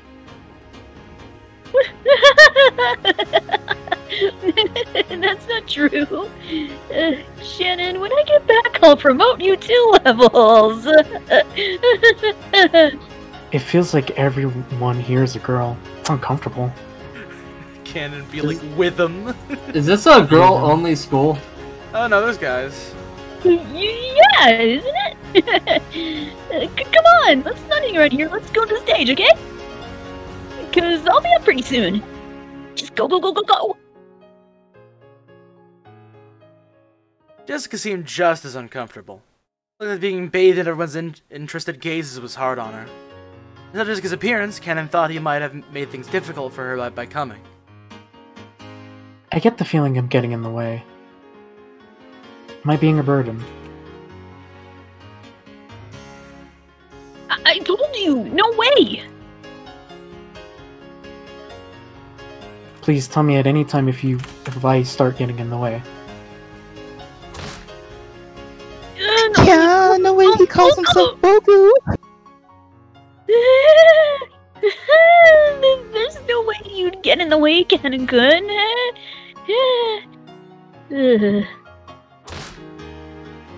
Yeah, she calls her boyfriend Kun. What would you like me to do, milady? Oh, shit. Oh my god, she makes him call him my lady like a butler or a neckbeard. Oh god damn it! What a sip!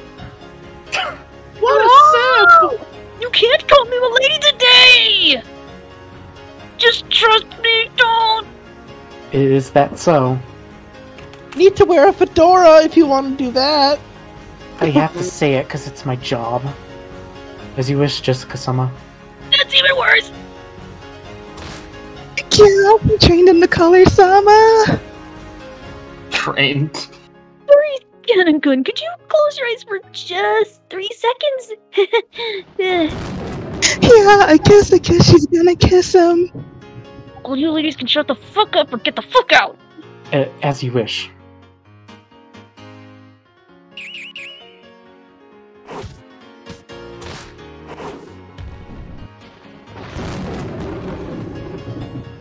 The fuck?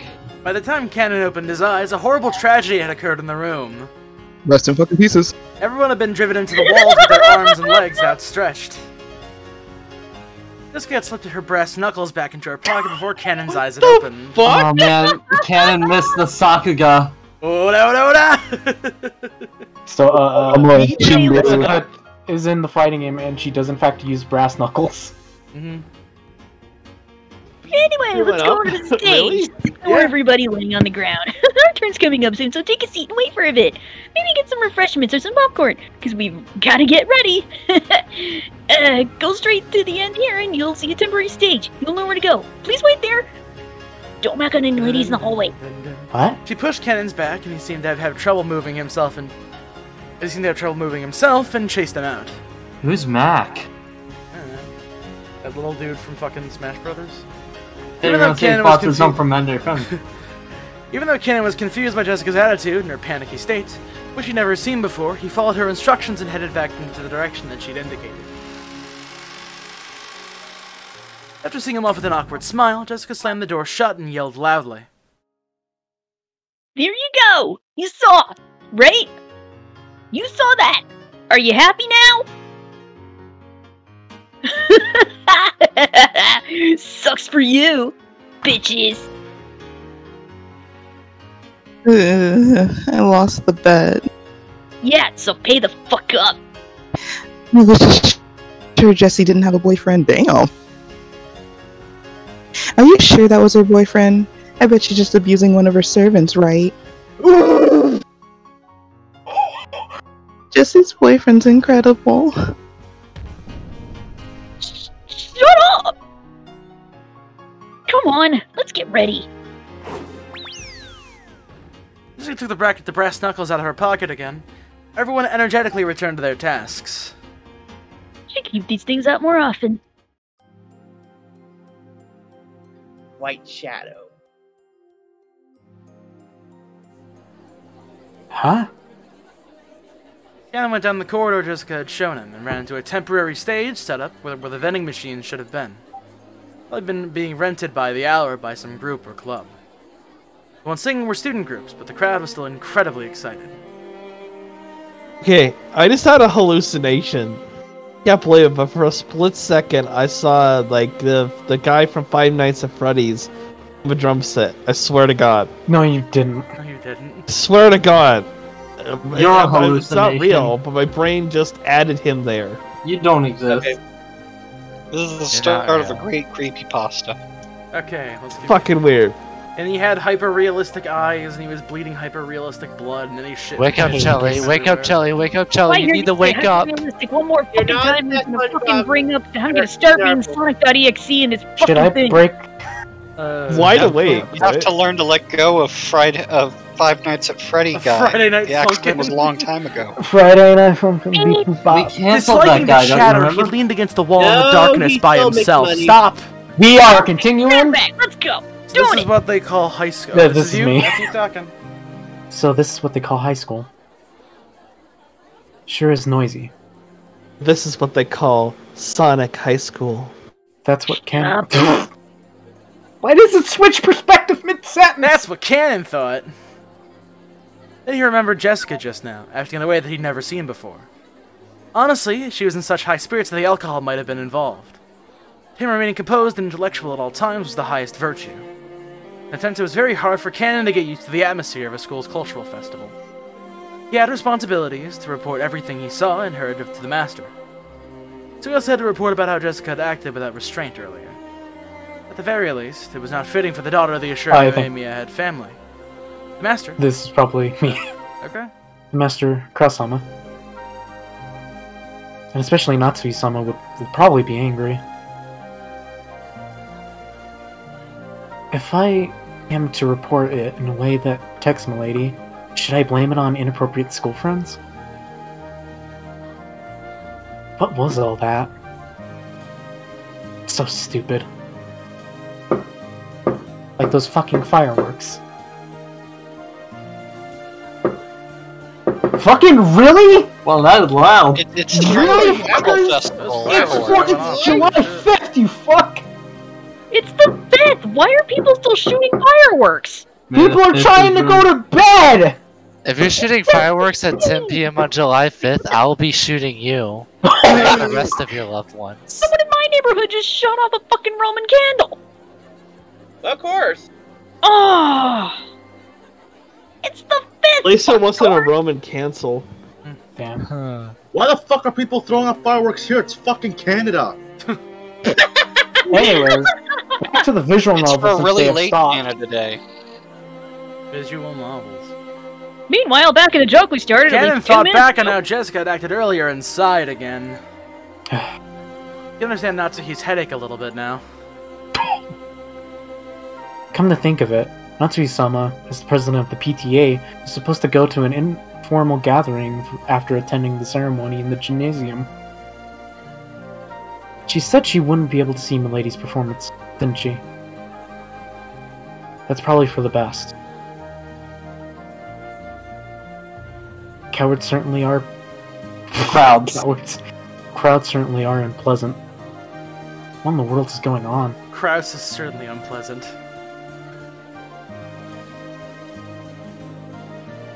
You're still talking, Several Josh. female students keep glancing at me. It seems they're all whispering the same thing Milady's school friends said, and surely it's unpleasant. Come to think of it, didn't Shannon warn me? If you walk alone at something like a school festival,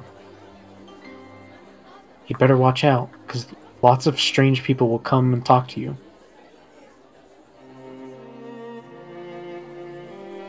Excuse me, are you by yourself? Just as expected, a group of girls I'd never met started talking to me. Their stares stated to make started to make my back tingle. I don't know why it's stated. Didn't she tell me some magic words that could chase them off in times like this? Fuck off. Sorry. I'm with someone. Oh, really? I'm sorry. Ah, it worked. Instant reaction. Well, that got rid of them, but it hasn't really changed the number of people staring at me.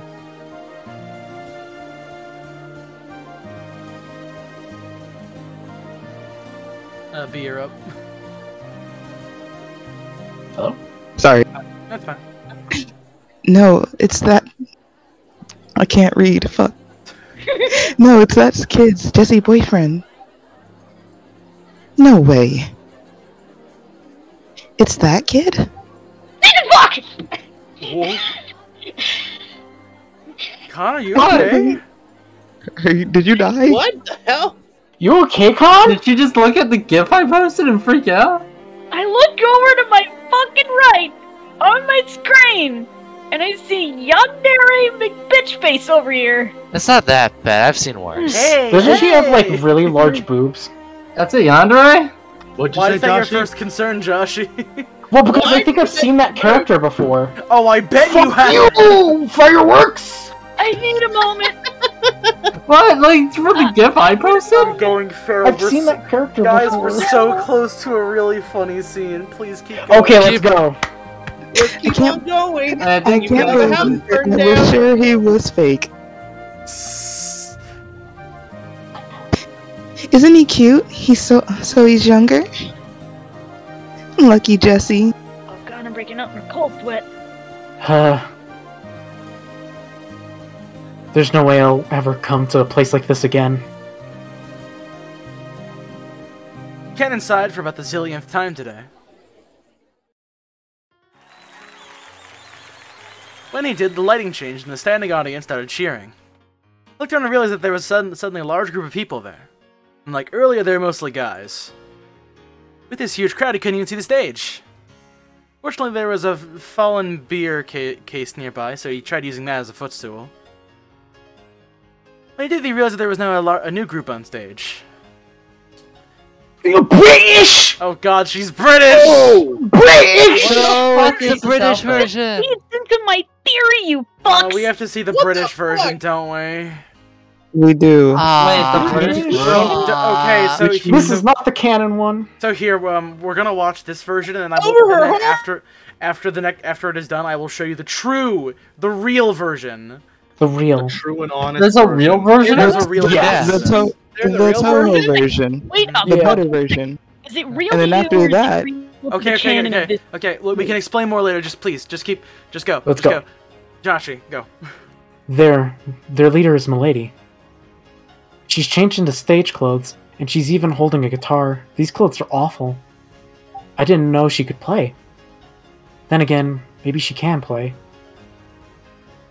I've seen her practicing air guitar before. I love that Canon is walking. She was by playing and Guitar Hero.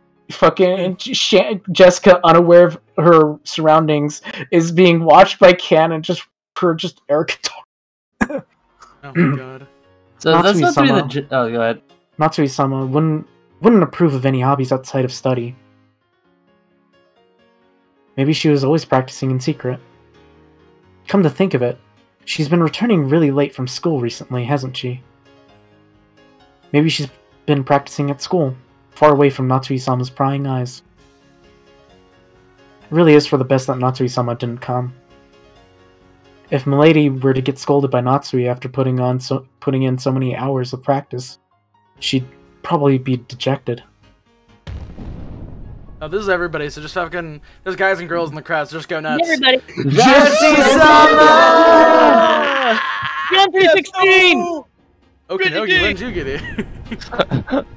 I have my reason. Everyone! Thanks for gathering here today! I could hear Jessica-sama's forceful voice through the speakers. Jessie-sama? Maybe that's her nickname at school. The students in the audience kept calling out that name. I'm a little offended by that crude name. It's inappropriate for Milady. Fuck it, Canon, come on, dude. Jessica-sama was in high spirits as they kept shouting Jessie-sama. Everyone here was probably a fan. Her mic performance picked up on that and electrified them even more. It was almost like a music program on TV. At first I thought it was all silly. That feeling had changed to appreciation. It was incredible in its own way. Ken never listened to music of his own free will, but he'd often heard this kind of music the Ashirimi family liked. Since it was almost all classical, Ken had naturally taken a liking to that kind of music. So to Canon, the song Jessica sang was, how should you say it? Extremely colorful. In any case, if Natsuhi-sama heard it, she'd probably crumble into dust. Oh. Boo! Not Canon! Alright, just let it see it. The song is good, though. That was a dope song. She wearing... But everyone looked like they were having a really good time. She wearing a garter belt under that dress? Some diehard fans who'd even brought pen lights sang along and danced crazily with the same movements, almost though it had been planned ahead. On the stage, Jessica-sama had also sang enthusiastically, dripping with sweat. You couldn't find a single element that was appropriate for a daughter of the Ashiramiya family. It looked like so much fun. Everybody. Jesse-sama! Jesse! Jesse, we have to make mess. We have to cook Jesse! Wait, what? Listen to the fucking lyrics! Wait, what? Orishiro-sama stalking me, curses. Oh my god. What the fuck? She's singing Orishiro-sama? Alright. So here, Isn't this the lyrics to Suipetan? So Like since the lyrics stopped and there's no audio playing right now, I'm going to quickly, despite the inherent risk of somehow a Toho song from like 20 years ago getting copyright claimed in the United States of America, I'm going to play the actual version of this scene now. For you, for you, the viewer at home. Don't worry, I'm about to set it up. I hope we don't get shit canned. We'll be fine. Everything. We'll be fine. It's a Toho song. It's a fucking Toho song. So yeah. Wait, We'll did say Ryushi really quick actually before you- reference Toho? Yes, he's a big Toho. He's Oh, a yeah. big Toho fan. She fucking loves Toho. Holy shit. Also, I Oh, would is like this to just say, one dragon? I would like to say, yeah, even is this just one even though giant we don't, reference? No, just change wait, it- give it a changing sec. over. All right. Alright, we are watching the true shit. of the Umineko anime, though, I would like to appreciate Dokyun Heart as a true fucking banger. Oh yeah, but they just play like a different Toho song, don't they? Because she's still wearing the getup in the anime version. It's her character song, but they still have the Toho Okay. fit. So We are here's now the, playing it. Here's the original version of the song. This ought to be good.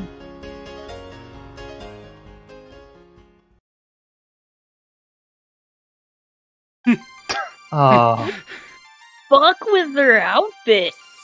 it's a Toho character It's outfit. a Toho character. It's Marissa. Oh, there's Rena. And it's doing that thing that that Japanese Doga YouTube. Yeah.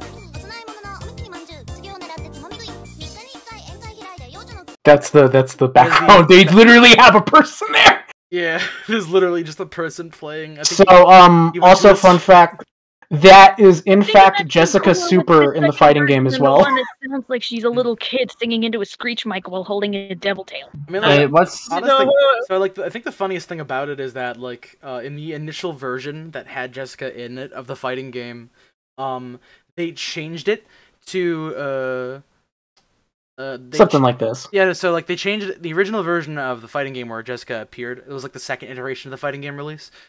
They had her in the British outfit, and then they went back in the most recent version of the game, and they put her back in the Toho outfit. The most recent version available in America. Yeah. Or Western. Oh, that's yeah. cool. Japan. The one with the rollback, right? Yeah. Well, the the rollback better one. version. Also, is like the icon on the heart chest piece supposed to be like the Japan meatball from the flag? I don't know, fucking.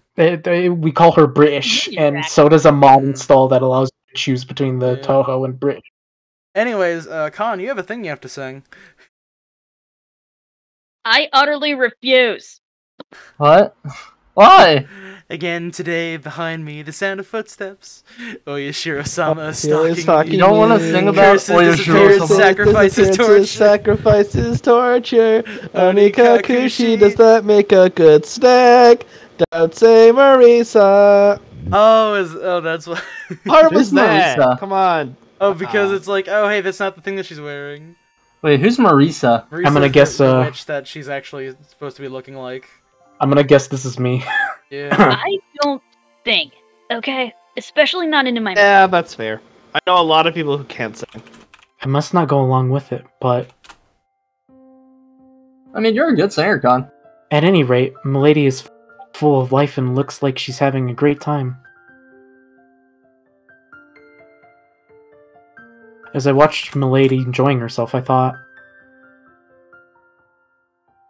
could this be Yoshirimiya Jessica's true nature? Don't I know better than anyone? That during her life on Rokenjima, she's had no choice but to kill her sense of self? So the time she spends, not as Milady, successor to the Yoshirimiya family, but as a single girl called Jessica, living a life to the fullest, must be very important to her. I've worked close to Milady, seeing her in all seasons, and thought I knew everything about her. But that was all limited to one side of her, the Milady of Rokenjima.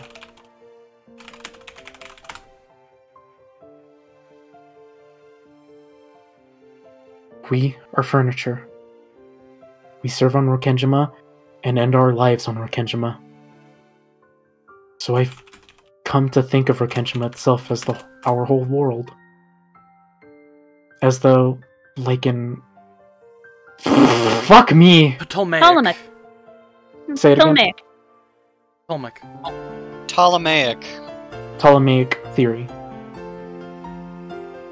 The ocean spilled off the end of the world into the abyss. Flat Earth. But when I look at Milady like this, I can see how horribly narrow that outlook is. I still can't go along with the excitement of the crowd.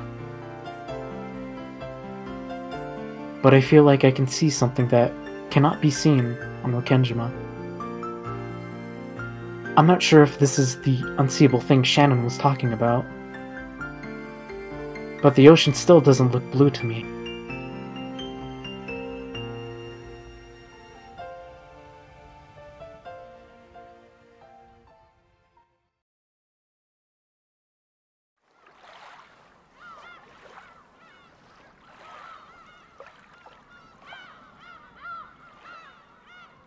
Legendary scene.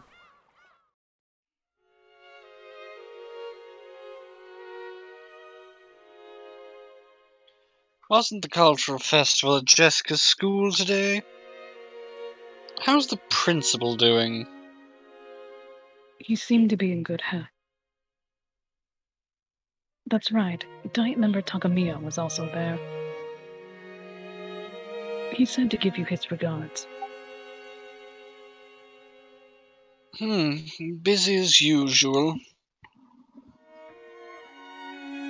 It appeared so. That person is also very energetic. Oh, and I believe President Imoto also made an appearance. Naturally, the topic of Jessica's cultural festival came up at dinner. Dinner? School events often became social gatherings for local volunteers. Same for the Ashurnia family, who were celebrities around here. Naturally, remembered the names of the one VIP after another at that social gathering, telling Kraus the news about them. Oh, fuck. Milady, perhaps you ought to take more care with your manner. Yeah, sorry about that. Jessica, how many times must I tell you to watch your language? Yes, ma'am. Jessica answered, discouraged. When he saw this, Kraus smiled a little and paused his conversation with Natsuhi. How was the festival for you, Jessica? Huh? Well, it was okay. I was watching. You did an excellent job. Huh?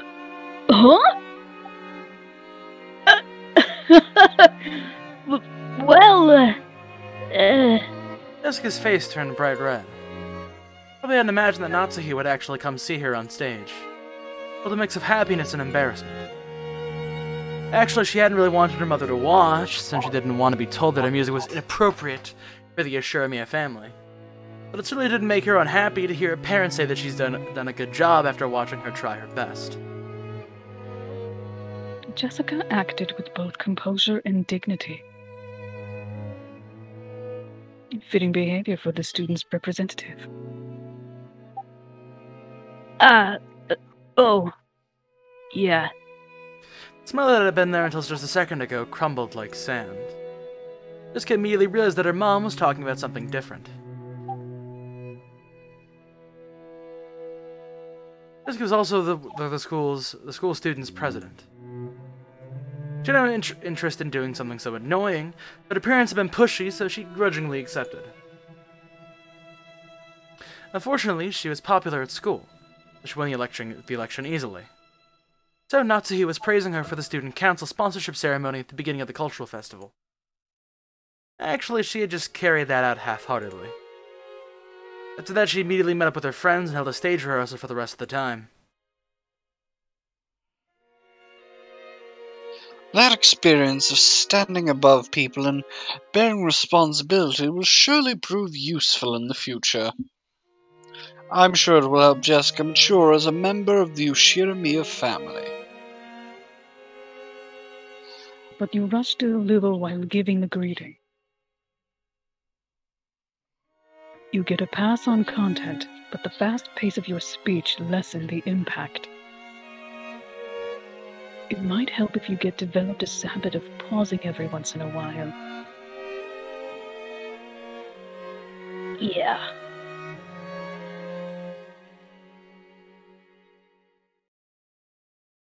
Don't worry, Jessica, I appreciate your strumming.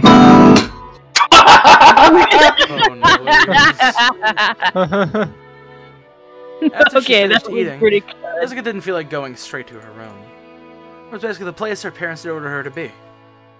So perhaps for Jessica, instead of returning to her own room, being in an unknown location in this large mansion was a meager form of resistance.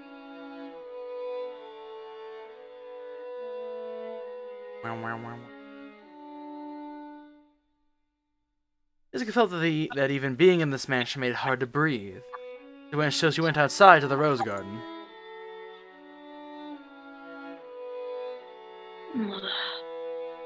Well, even if she did show up, I'm sure she would have said something about how I wasn't appropriate for a successor of the Ashiramiya family. Something about that whole thing actually kind of fucks me up, because that sort of just means that she took a boat over to her school for the sole purpose of watching that speech and then leaving immediately. Hey, she got places to be. She wanted to be there for her daughter. What does Nazi even do? She does stuff. I say she only does certain members, stuff. man. PTA No, she members. kind of just like yells at like fucking Also, servants. you gotta admit, this is fucked up. This is going in my notes. Okay. Everything goes in your notes, Con. Jesus. I am honestly surprised with how good your attention to detail is. It's amazing. Also, Josh, I better see an edit of Hideyoshi with the guitar in the VOD. It's not gonna be in the VOD. No, edited VOD. Oh. If you need a guitar, I can draw one in. Anyway. I already said the line, Orange. Yeah, that was shite. Yeah. So isn't it better this way? In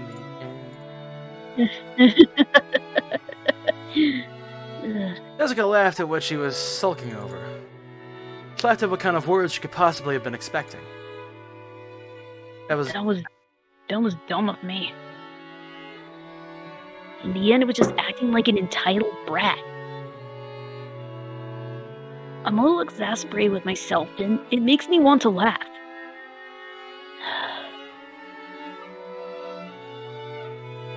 Milady. Gianna-kun! Don't scare me like that.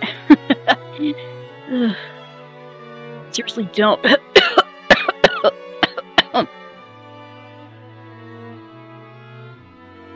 As she was about to force a laugh, Cannon suddenly started talking to her, and she choked.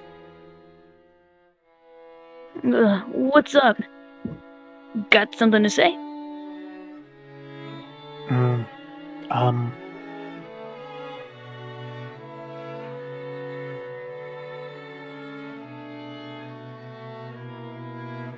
Yeah? Jessica's expression became the one she always wore when looking at Cannon. Disgust. The listless Jessica from a second ago was gone. If he had still only known Jessica as an eventual successor to the Ashiramiya family, as he had until yesterday, he might have mistakenly thought that Jessica's mood had sprung back to normal. But that wasn't quite right. He now knew a part of her that he couldn't have seen until yesterday. He understood that there was no way Jessica actually felt the way that she appeared. Oh, about today's cultural festival. Well, thanks for coming with me so I could show off. You saved my butt out there. That song. You were really good. Huh? What?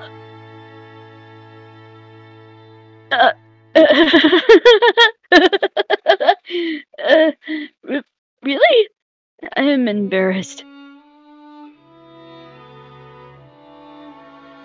Even though she had heard the words that she most wanted to hear,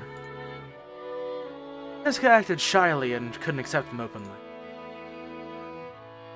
I cannot sing. And I don't know how to play an instrument either. Other than the harmonica and the recorder. Hey, I did actually try to learn those, which I learned in elementary school. The pieces are coming together, Joshy.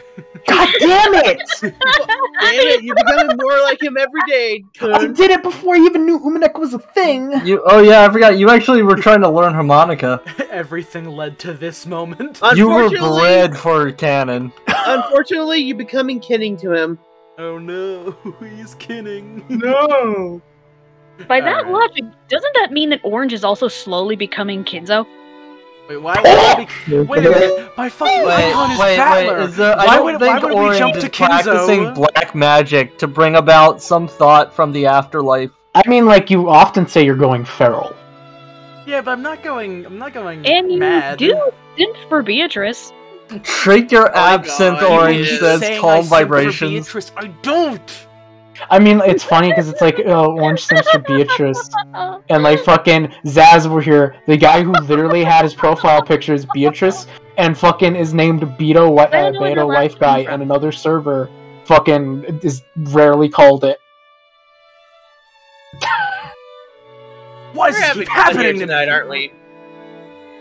Anyways. Witness.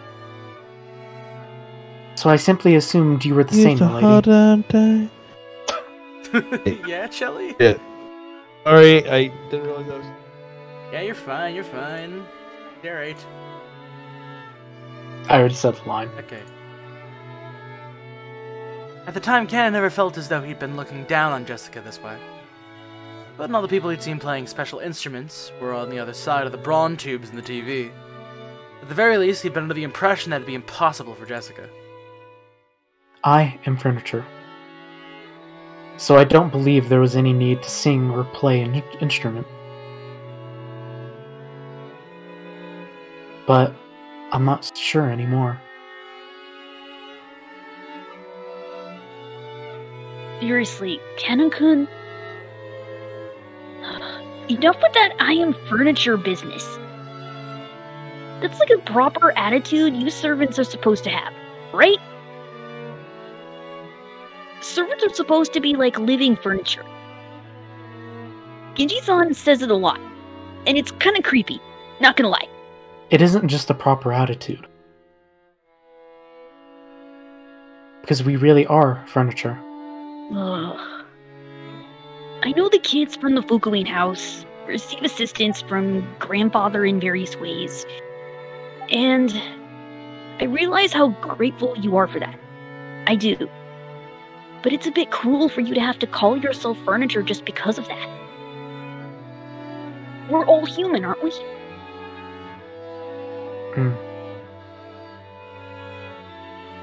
Inakun, when you saw me singing, You're right. what did you think? It looked like you were having a lot of fun. I don't think that's true. Huh? You didn't just think it looked fun. You were envious, weren't you? That's not... Cannon probably didn't notice that emotion himself. Most likely, Cannon saw something he'd never seen before, learned about it for the first time, and felt envious. And to trick himself out of that emotion, he called himself furniture over and over. I know I'm a successor to the Ashirimiya family or whatever. And, well, I'm sure there'll be a lot of annoying stuff to do from now on. As far as that goes, I can't do anything but give up since I was born under an unlucky star. Probably, just like you had to live at the Fukuin house, I don't have a choice either. I couldn't choose the stars under which I was born. That may be true. Hell yeah, it's true. But there's one place where you and I are completely different. Know what that is? I am furniture, and Milady is not. He was about to say that, but stopped. I do not know. Kanon-kun, you decided that your fate determines everything about you, and you gave up. But I can't accept this kind of fate. So I do the best I can. So while there's still the rigid and cornered me that's gotta stay as the daughter of the Ashiramiya family, I've created another me that can do what I like to the fullest. Another you? A persona. What? Yeah.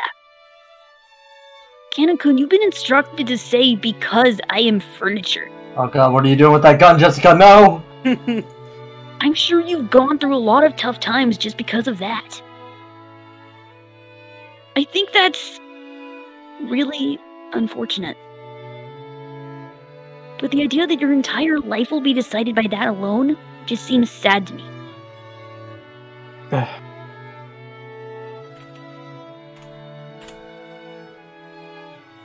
You know, it's always possible for people to create another self inside them. A self that they can truly grow to like.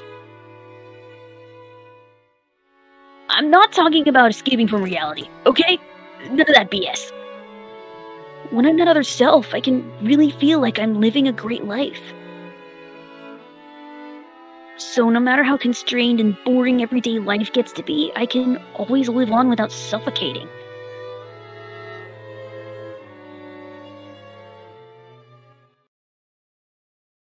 To make another self inside of yourself that you can truly grow to like. To make another me, one that isn't furniture.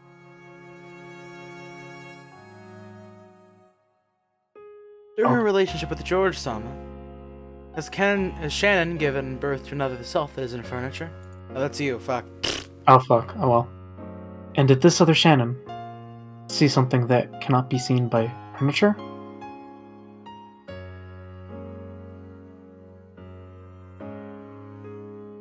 That's right. Well, I don't know anything about your private life, Canon-kun. But I can sort of guess. Your private life probably doesn't exist at all. Am I right?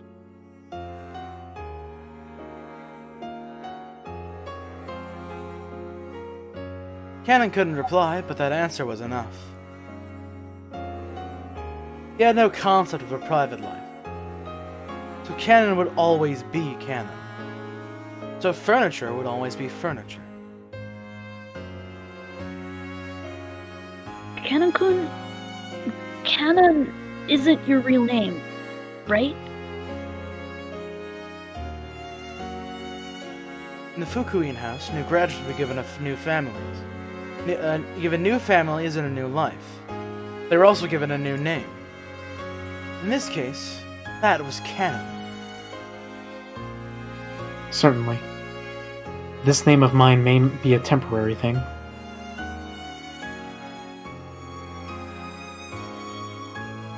Before he had thought of himself as Canon and no one else.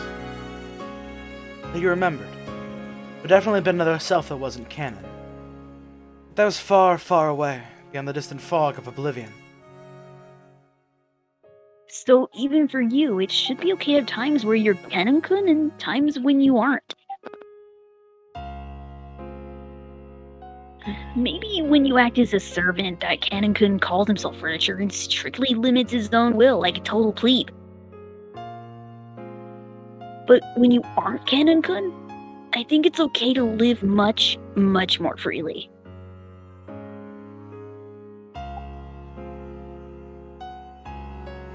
Was it me? Those words definitely weren't just lip service. Jessica also been like this in the past. She had cursed her own birth into an environment different from all of her friends at school. Only she had been in a heavily constricted environment, forced to learn all sorts of things. And she had been told to whom she was and who wasn't allowed to play with. Fuck. It may have been said, but she'd given up, resigning herself to the fact that she'd been born into that kind of star. But one day, Jessica stopped giving up and surrendering. Felt like an Ashiramiya family customs and pressure didn't matter. Created a real Jessica inside of herself. One who could do what she really wanted to do. You know, I go by the nickname Jessie at school. When I'm Jessie, I live life honestly and to the fullest. And because of that, I can do my best when I'm Jessica too. Would it really be so bad if you could also have times when you're canon and times when you're, your real name? When you aren't canon, can't you try becoming another self that you like?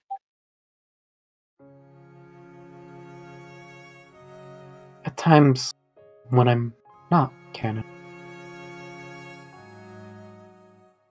He once thought of his real name as being completely meaningless. Because of that, he thought that canon summed up everything about him. And now Jessica was telling him to create something new. Another self that wasn't canon. Canon-kun. If you don't mind, tell me. What's your real name?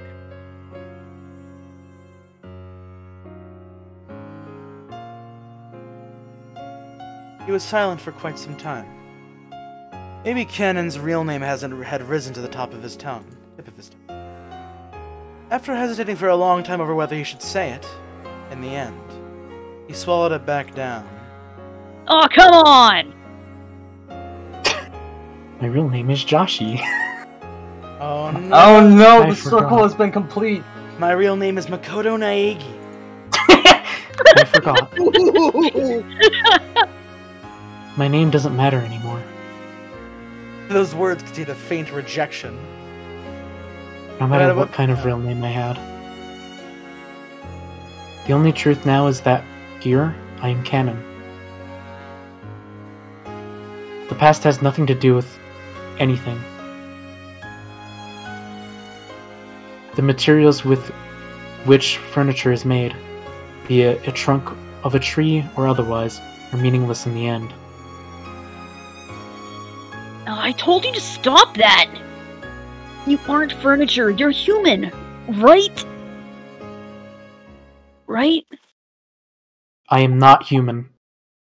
Canon clearly voiced his refusal. So the rage he normally didn't show.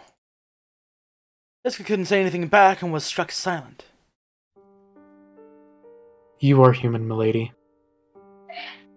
So you are free to live any way you please. And any kind of future is possible for you. It's almost like you have wings and can dance through the sky like a bird. But I am not like that.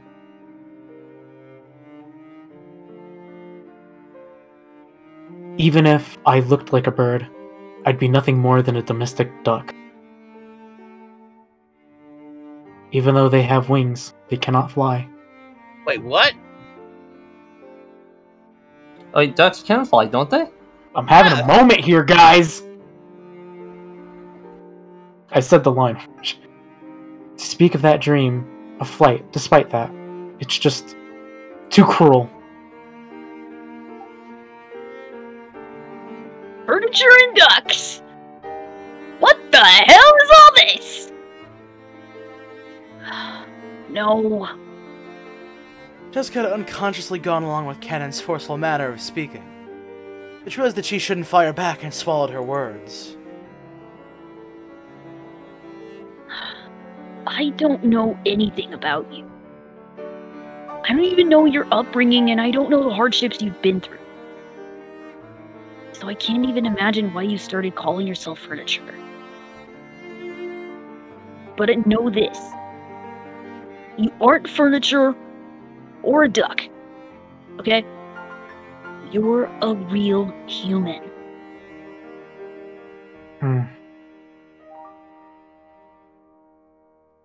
If you want to say Canon-kun's furniture when he's working as a servant, that's fine.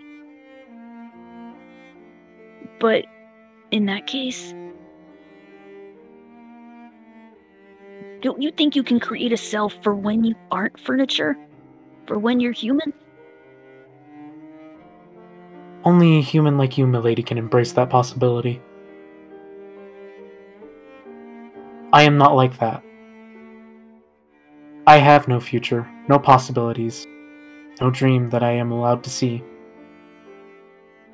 So, milady, please don't say any more cruel things. Why? Why do you say stuff like that? Because it seems you mistakenly think I'm human. Same as you, milady. We are different sorts of beings. I just wanted to make that clear. I heard from Shannon. Something about milady liking me. Huh. What? No. I look almost identical to a human. So, like Shannon, I could probably delude myself into thinking I am human, and pretend to love for a time. But then, I would surely be fooling myself. No, I would be fooling you too, milady. Shannon and George-sama will definitely fall apart.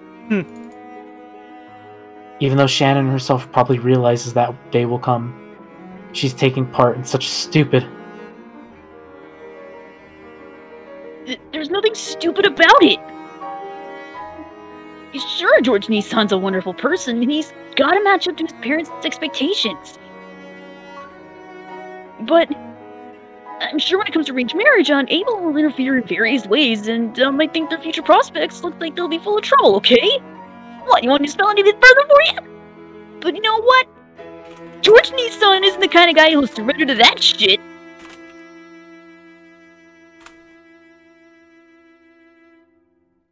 Shannon's no Juliet, and he'll definitely bring her happiness. People cannot engage in romance with the furniture.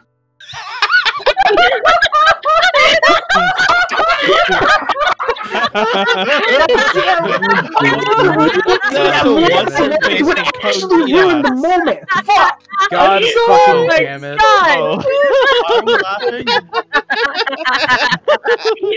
Fuck! Oh. Table kun. Oh my god, that's the Livers best are fucking line we've read all night. What I'm trying to say is that even if you could love furniture, I cannot love you, milady.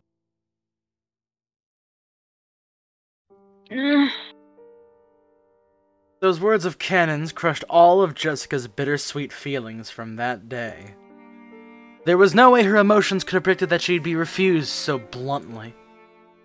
In an instant, she lost the willpower that had led her to try and unravel something stubborn in Cannon's heart. For she knew that she was just standing there in shock. Milady, if your feelings for me were due to my conceit, then I must ask that you forgive me. No. Well, I won't deny that. Thank you very much. Huh? Thank you very much for thinking of me as human. Those feelings alone really do make me happy. Anything more would be too cruel for me, so... No, I've said enough. Really. Sorry about that. Jessica recklessly scratched at her head and spoke, trying to force her voice to sound bright. I just kinda ran on ahead by myself and was a burden on you. I'm honestly sorry. I'm really sorry for using up your whole day off. No. I was also happy that I could see you having fun. Then, let's call it a night. If I don't go back to my room and turn off the lights, Mom will get mad at me again.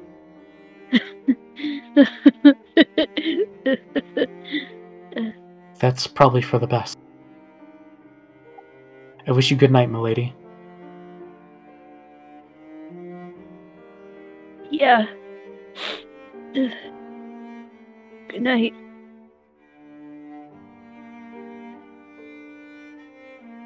Cannon saw Jessica trot away with her back to him, looking disheartened. Then she suddenly broke into a reckless dash and disappeared in the direction of the mansion. As he watched her back, for just an instant, Cannon was tormented by the feeling that he'd just made a huge mistake. But he hadn't made a mistake at all, and forced to refuse her now for her sake, while the pain was still at its smallest.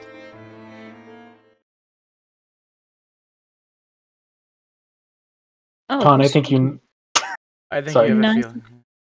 Nice going, making a woman cry like that. I didn't expect you to refuse her that strongly.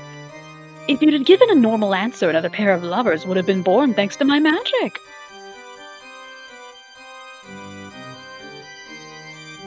How long have you been there? Oh, long enough. What a horrible person. I feel like that should be reflected back at you, darling. When he turned around, the witch was suddenly there. Looked like she'd been there the whole time, watching the two of them as though enjoying a play.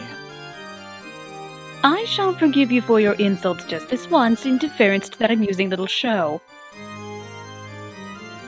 Even after 1,000 years, no much more interesting show exists than complications between boys and girls. The finest of cake.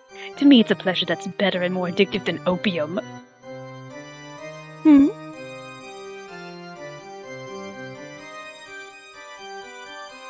Cannon pulled a butterfly brooch out of his pocket. It was the manifestation of the great magic the witch had bestowed. With a hesitation, Cannon slammed it against the ground and stomped on it.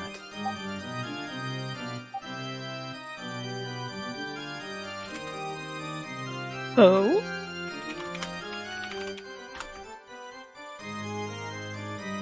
What is the meaning of this? You know that was given by me.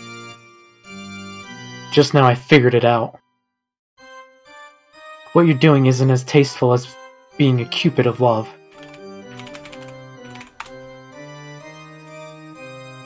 You're just a demon who enjoys showing love to those who can never be together, deceiving them.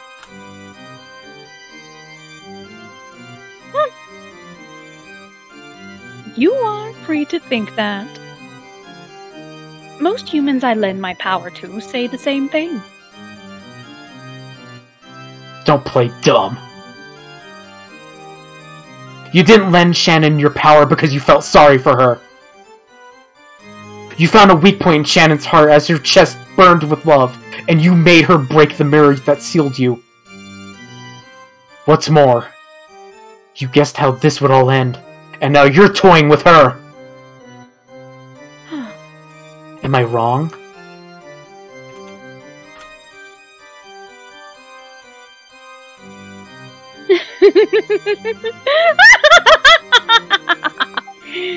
Furniture has a thoroughly pitiful existence, doesn't it? So, you have no dreams, no future, and even no love? How sad. But still, good, good. There is nothing better than knowing your place.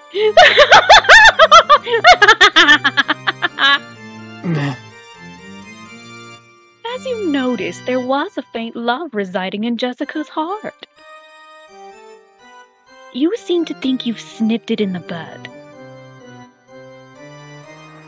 But did you know? Trees grow thicker branches if you thin out and prune them. A girl who loves furniture, is it? Amusing, how truly amusing. Shannon and George will also eventually reach a stalemate with their unfulfillable love, ripening into the sort of large fruit I love. Ah, so tasty. However, regretfully, it seems to be going so smoothly for those two that it's hardly entertaining anymore. But on the plus side, it seems the two of you will amuse me to no end.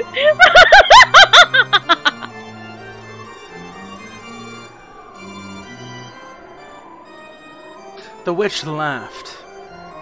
Even though she had known the two could never be together, she had lent magic to bring them together. However, they couldn't escape the fate that prevented them from ever being truly joined. The witch knew that. Even if they were joined, Shannon and George, Cannon and Jessica, would eventually break up. They would wander through an endless desert in the hell of love, tormented by an eternal thirst. What, did you think I'd lend you my power and ask for nothing in exchange? I'll gladly assist a pair in love. And in exchange, I'll enjoy watching the cool fate they'll eventually meet. I have never come across a better show, not over the course of 1,000 years. Just look at Kenzo. See how he ended up. An old, pitiful man who learned the taste of love before being thrown out of paradise. Look at how he lives, like a dead man that cannot fully die.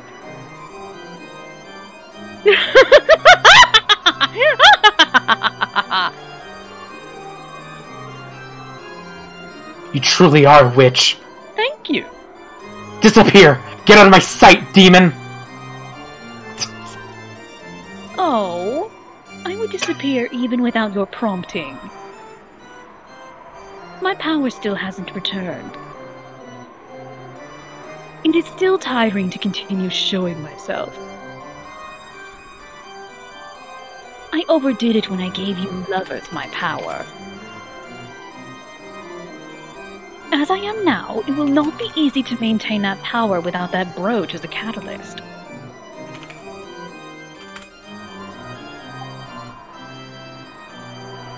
Cannon ground his foot even more into the stomped brooch. He felt it break under his foot.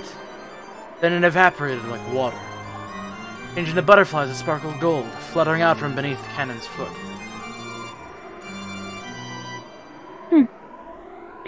Maintaining this form is quite painful for me as well. I will hide myself for a time, just as you desire. My magical power will rise as surely as the moon and the tides. And eventually a fitting time will come for my revival. I know not in the slightest whether that will be tomorrow, next year, or even 100 or 1,000 years in the future. But as long as there are those who entertain me, I will surely gain power and revive. I will disappear for a short while, until that time comes.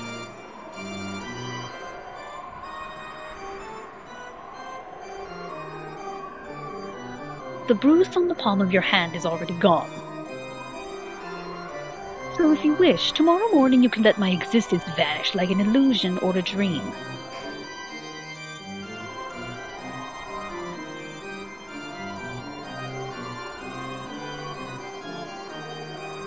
After all, nothing saddens me more than being forgotten.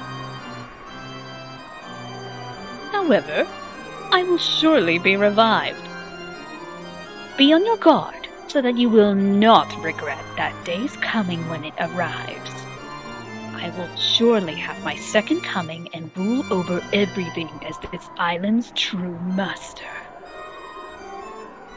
That is the time when the door to the Golden Land will be opened again. The greedy dead will surely wake me. You talk too much. Disappear now, Golden Witch!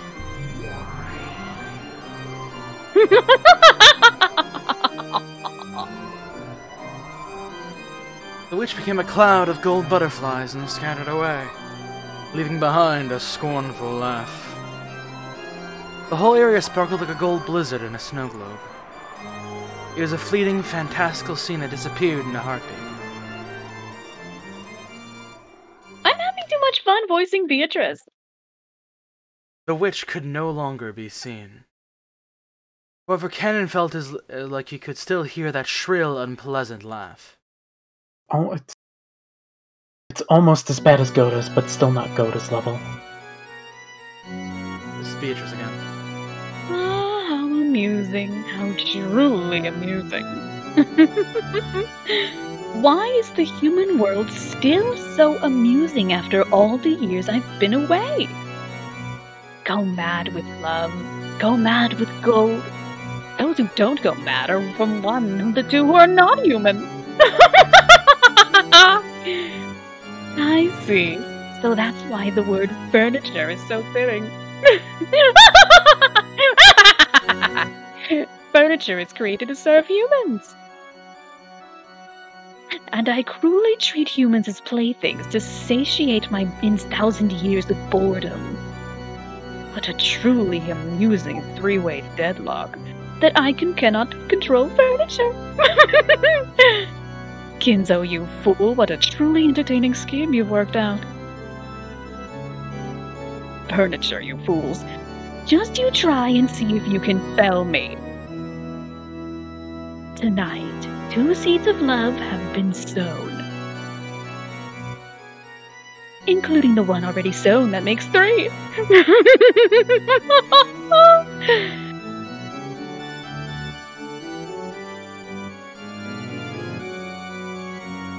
Beatrice! Why did you leave me alone in this pitiful world? I hate you. I will hate you for all eternity. I've been trying to answer despite being yearned for so. Moth, drinking any more will be damaging to your health.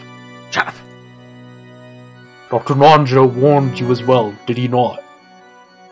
Be silent, Genji. Understand my grief and sadness. And I believed at least you, my oldest friend, would understand my pain. Why can you not understand? Oh, Beatrice, why did you leave me all alone? Fuck my throat.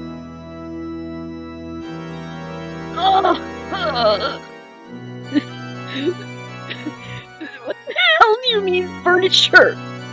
I don't get it.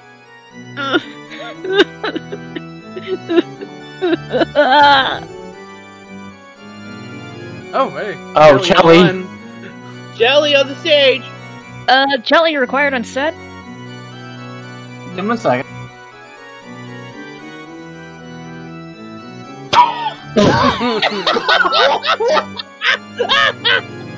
What happened? That Shelly left. And now he's back. 1, 2, 3. Hello? Hello? Yes, Hello. Yeah. It wasn't working before. Working now. Do a full reset, sorry. Oh, poor Jessica-sama.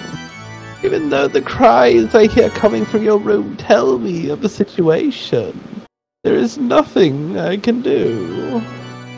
It's all a tragedy due to a pair too young, getting too close when the positions of their birth are too distant.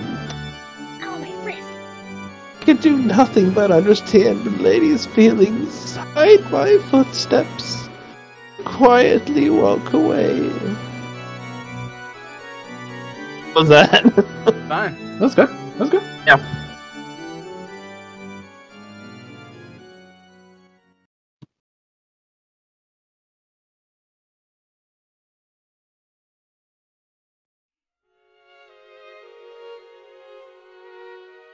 What?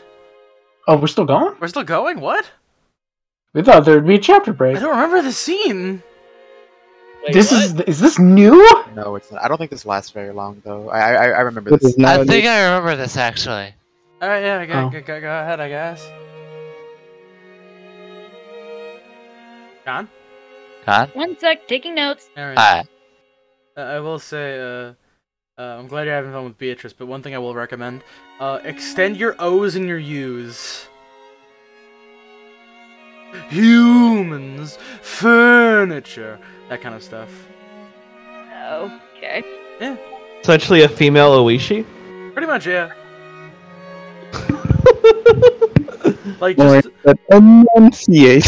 yeah, enunciate. Put a lot of emphasis on, like, O's and U's and that kind of shit. Furniture.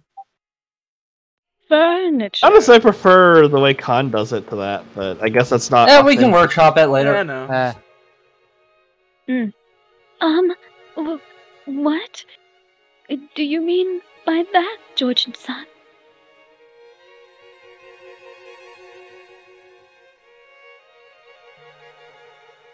AC, you're needed on set. Oh fuck! I was so used to me not being needed on set. How do you think I feel? I mean what I said. I still haven't built up my castle. Once I manage to do that, I'll finally be able to think of myself as an adult. When that happens, I want to marry you. That's...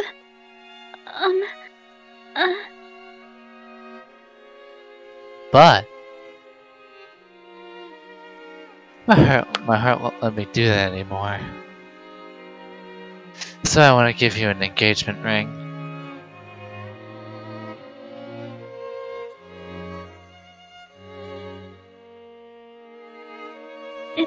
Engagement, you say? But, I am furniture. Alright, that. Well then, furniture has to listen to what people have to say, right? Right now I have a ring that'll be fitting for you. For you. I think it'll be ready in time for me to bring in an upcoming family conference. I'll give it to you then, so please. I want you to let me hear your answer. If you accept,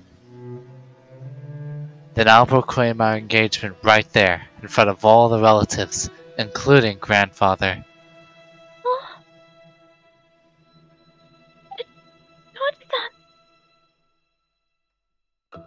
I'm sure that people won't approve of our relationship.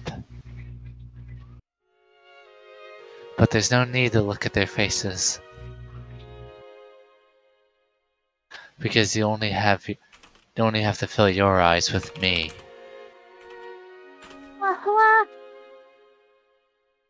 I'll definitely bring you happiness. That's the one thing I can promise you with certainty.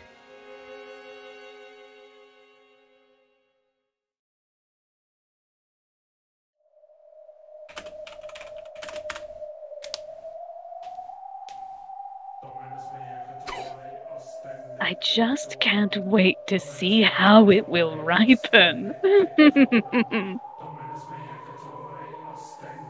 Oh, am I saying this? Go. Okay. The gold butterflies do not swoop upon the juice of overripe and rotty fruits. I cannot wait for the day of harvest to come. Is it the time of the banquet here yet?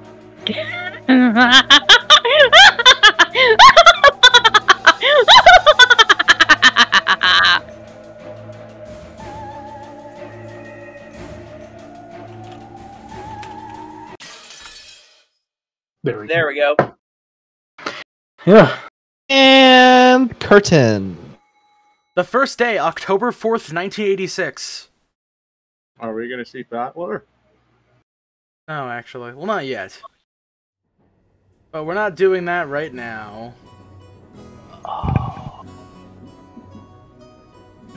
And that's it for today. Yeah. Oh, Next chapter boy, is gonna be a lot. Ah. I've got a lot of notes here. I bet you do, Con. Man, I had a session today, didn't I? You sure did, buddy. Yes, you did. And AC, So how's it? AC and Shelly got their 5 seconds. There, go ahead, B. What's up? So how's everyone enjoying the episode? Good. Oh yeah, I'm pretty invested. Good, man. Jessica, what do you mean you're furniture, George? Oh yeah, that. Yeah. I'm certain that Beatrice has air conditioning. Don't worry. I didn't get to say it earlier because it would have been a spoiler, but I think you can obviously tell this is the Shannon and Cannon episode. Yeah, that was pretty much a strict canon episode. Actually, finally getting the screen time he deserves. So I will say right now, for the people watching at home, this is technically the end of the episode, but we're going to be doing a brief post-discussion where Con and everybody else, con. Theory crafting. We'll have a chance to kind of talk about their theories and the notes they've taken. I'm going to be dipping out for just a second, but don't worry. People, you're going to hear them talk for a little bit. Somebody let me know if something happens in Fight Club. Alright, would you... I mean, like, I know because of recent stuff, you need to get to bed a little bit earlier. If you need, I can record the post-session stuff on my... I mean, well, Me? Well, right now, that's not. I don't have work until at least Thursday. I know he's I talking can stay about up. me because I have a job that's going to be happening soon. Oh, yeah, right. New job! So congrats on the job, dude. Yeah, thank you. That being said, that's not starting until next week, but I mean, like, if you guys want to, like, start recording those, once I can't really, like, stay up super late anymore, that'd be great. Granted, I'm working from home for the first couple months, so, I mean, I can afford to stay up till, like, maybe, like, 1 at the most. Meh, yeah. Alright, then, let me get some music on. I'm gonna mute I think myself we a all little just bit. really need to go ahead and get back on a better sleep schedule. I'm getting vaxxed tomorrow morning, so I'm gonna have to go. Second vax or first vax? Second half. Oh, alright, make sure to keep some aspirin near you. Is it the Pfizer or is it the Moderna? Pfizer, I think. Oh, okay, I didn't take that Try one. 99% graphene. I gotta drink 5-hour energy right here with me. Ew! Don't drink that. It's almost midnight. Oh, I down those constantly. Ew! Yeah. You smell like Look, salmonella. I mean, So look, sometimes I need the anyhow, energy. we should probably get to the post-discussion. Yeah. So, all ribbing and everything aside, I actually wanted to go back to the start of the chapter. Jessica's obviously... I'm sorry, Con, but I need to say something. Just in case, like, someone from Twitch gets mad, the 99% graphene thing was a joke. I'm just gonna say that. Because I know some of these sites get really twitchy about, like, vaccine misinformation or something. I don't even know what that get is. Orange in I don't trouble. even know what that is. I don't think they'll care, and if they do care, fuck them. I got nothing, absolutely nothing. This complete nonsense conspiracy theory going around that the Pfizer vaccine is just 99% graphene. It doesn't have, like, any vaccine shit in it. So, of course, that's bullshit. Alright. So, back, hey, we're starting the post-discussion right now. Alright. Back at the very beginning of this session and everything, it's pretty obvious Jessica's really insecure about her femininity. Okay. Mm-hmm. Stereotypical 90s teenager in Japan, but of Well, course 80s. she's a rich kid. the She's 80s. practically just stuck. Alright. It's also sort of hilarious that... Actually, yeah.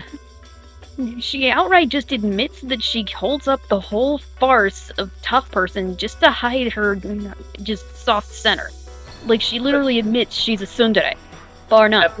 Putting up a fake persona just to make sure she doesn't get hurt. Yeah, that was actually pretty interesting on that part. I also think it's actually pretty sweet that Beatrice is actually getting along with Shannon. Just like Ursula with Ariel. Yeah, the Ursula, like, That's, comparison didn't really... It crossed my mind, for sure. No. You think so? No. Wait, no to the Oh, Ursula comparison? unfortunate souls. Yeah, but this actually looks like a fruitful friendship, other than something that's just manipulative as hell. I mean, it does They're seem both like witches. Beatrice is, like, going two-faced about it, doesn't she? Yeah, like, she she's is laughing, being looking two-faced. at it. Like, laughing about how this is gonna turn out. I think we've already discovered and discussed that Beatrice is a complicated beast. One minute she could actually go ahead and just show that she does care about Shannon as a friend, or actually is grateful that Shannon is the first person, possibly, to actually accept and thank her for her magic. You don't think it's a bit? You don't think that she's just lying? No. I think Well, her whole... yes Oh, sorry, and you go no. first. Yes and no. I think her whole, like, tough person, like, oh, I just want to see people, like, freak out because they can't be lovers, was just to fight, like, canon. breaking her brooch. That's possible. Mm-hmm. Although, what was that last bit where she's like, I can't wait for the banquet to begin, cat. That could just mean she wants to play. She means the death game. That is what she's referring to, yes. Which, it's always fun. Like, if she does care about Shannon, that's definitely a weird way to go about it by getting her to sand her own face off. No, but this also actually adds a little bit into my theory from the other episode about how Shannon was possessed or somehow coerced by Beatrice into committing the first act. Sounds like it could be manipulative. Shelly, by the way, are you like rubbing your microphone? Because I keep on hearing like a sound. No. Oh, okay, then I don't know what that is. I just wanted to say really quickly, I'm back. Thank you to Ramen918 for following us. I appreciate that. Oh, cool. Sweet. Cool. Thank you. Anyway, I'm not saying it's 100% certain, but this does add an extra layer of Beatrice possibly exerting more influence over Shannon than we've seen before. Meaning, my theory does gain a little water, but not enough traction to actually keep it above for me to keep it floating. Yeah, I had a theory, I'm not sure if I had it or someone else had it, but the idea that Shannon wasn't supposed to die in the first set of murders. That she stumbled upon... I was thinking the same thing. Yeah, like she stumbled upon Beatrice killing people and she's like, whoops, well, gotta do you too. That's where I have to say it differs a bit. So...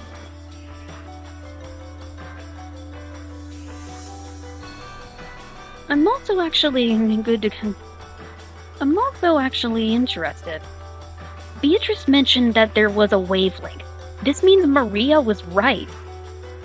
And this does feed back into a whole point of how everyone has their own wavelength, be it spiritually or magically or anywise. Meaning only certain people can see Beatrice, but only if they have the proper wavelength to do so. Kenzo can't see her because his magic is equal to shit. So he can't see her. He's not on the same wavelength. Which means Battler is the same way. Makes me wonder if that's just genetic in the Yoshiro-Miya family. Possible. Okay, so far the only people who can see her is Maria and the servants, right? Maria, Shannon, Cannon. So far those I guess Kumasawa too, probably. Quite possibly. It could also bear in mind that anyone of a higher blood or anyone who's born from anyone who with the lowest chance of seeing magic or lower chance of that wavelength has an even lower wavelength as a result.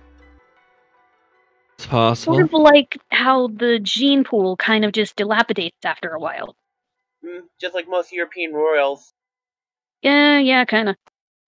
Just means the bloodline for that magic gets thinner and thinner until it's pretty much non-existent, and that's where it is with Battler. It's not a matter of it's not a matter of he can't believe it exactly. It's a matter of he literally can't see it. I don't even think they even had it at that point with Kenzo. So, like, maybe he's even reinforcing it with disbelief. Exactly. He's doubling down, and his body's lack of wavelength is actually making it harder on him. But Maria could have just reawoken hers. Or someone that Moroza ended up fucking with. Sorry, I should probably rephrase that. Maria's father probably had that same wavelength, so she has a trace of it. We don't know who her father is. See it from her from the beginning. Oh yeah, we don't know who Rosa's husband was. Yeah. I'd make a joke here, but it's really off color and really bad. I'm sorry to cut and run, but I should probably go to bed soon. Well, Okay. so Alright. I'll see you later. Good night. See ya. At least you can always catch up with this. Yeah. But what really sells it is that Natsuhi, an outsider of the family, can't see her either. She can feel her influence, but she can't see her. Or sense her, for that matter. Which is interesting. I also wrote down the phrase, and also to run in the sentence, madness sometimes acts as magical power. Does this mean that Kinzo has purposely worked himself into his fit of madness to actually gain magic power? Probably. It's kind of like how there's certain types of wizards that are basically chaos incarnate because they're using a different type of magic. Talking about Doctor Strange? Pretty much, yeah. Like, there's different types of magic, and she did clarify that there's different types of magic that does affect her differently. Like, the Japanese or Eastern magic does weird things to her. To Beatrice. Did she say that it was conflicting with her, or that it just how it was done was fucking with her? A mixture of both. Yeah, ¿por qué no las dos?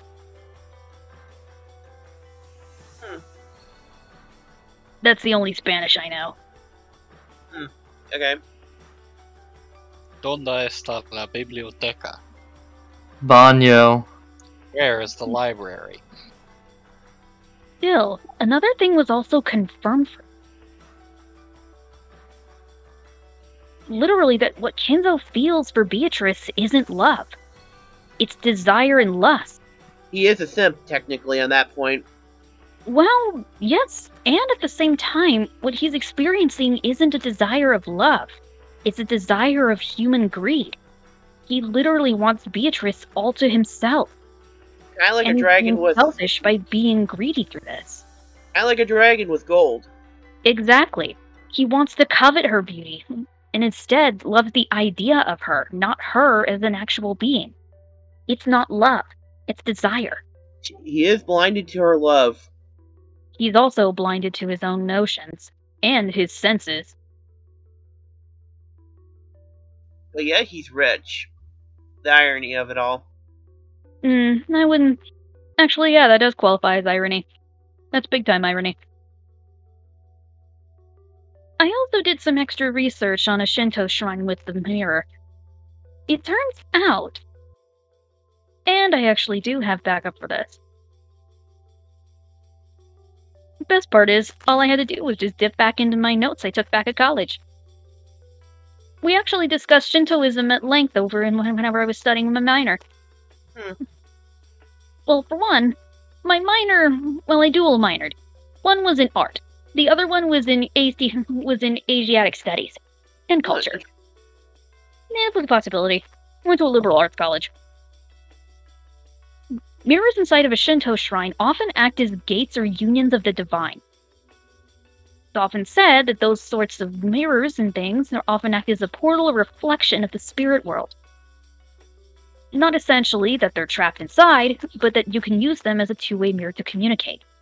So Beatrice's explanation of spirits and things between the aisles actually converting into this mirror made sense. What I'm interested in now is, what could have possibly happened on those islands that required so many... Rather, not required.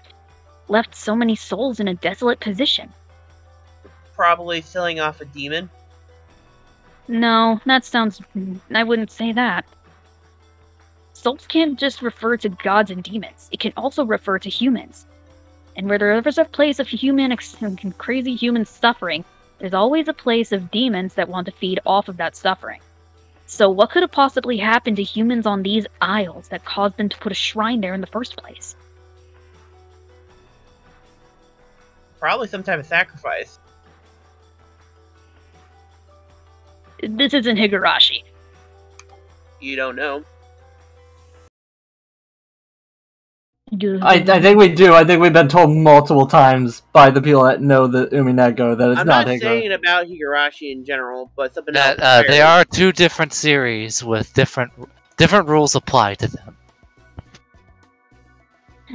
And we have stated as such multiple times. But I'll feel free to mention it again if need be. And by that I mean necessarily, it's not a... Ow! Fuck! I just scratched myself with my nails and they're sharp as balls. Ouch! How often are balls sharp? Not very. That is a good question. I don't know. How These often nuts are balls cold? Anyway. She said the shrine was meant to help detour evil spirits and calm the souls of those in other islands. And it did have the same effect of sealing Beatrice and getting stuck to the island. which makes sense. Mirrors are also used to bind. So, when it's said, if you just approach a mirror, the world of light's restored and you can actually see onto the other side. Whoa, who left? I think Charlie did. He said he had to head off. No, wait, Charlie already left a while ago. Who left? Noir.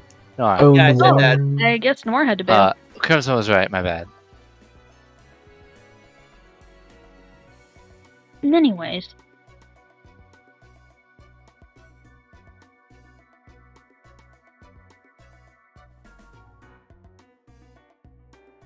There is also a Western myth involving mirrors. Rather, there's also one here in the South. Whenever somebody dies, we always make sure to cover up mirrors at their wakes, because we're always afraid that their souls could possibly be drawn through the mirror into the human world. It's a thing. It's a thing. It's a superstition, but it's a thing. Huh. So I think that the mirror has significance to like Western culture and stuff like that. I'd be lying if I said I didn't think so. Yeah. Not to mention, mirrors are also said to reveal the truth of any given situation. That's why they always say if you see something in the mirror that isn't behind you, you should immediately call a priest. Or double guess where you are, cause Jesus Christ.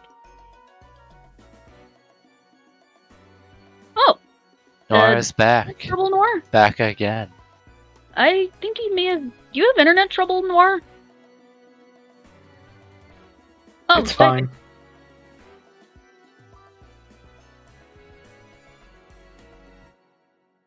Okay, that makes sense.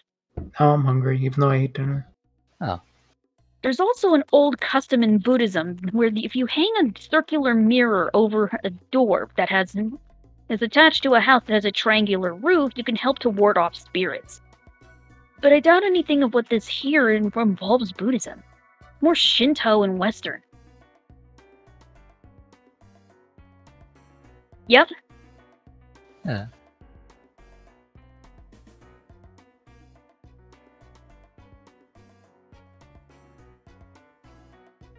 Anything else? Can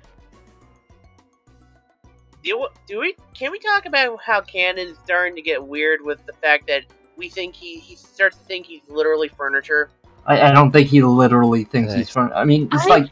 Actually got a bit of a sad theory on that one. Bear with me. Also, before you start the sad theory, fuck you, Crimson. Canon is not an incel. What the fuck are you talking about? He's not an incel, and that is very rude to go ahead and call him so. Okay. He's not an incel.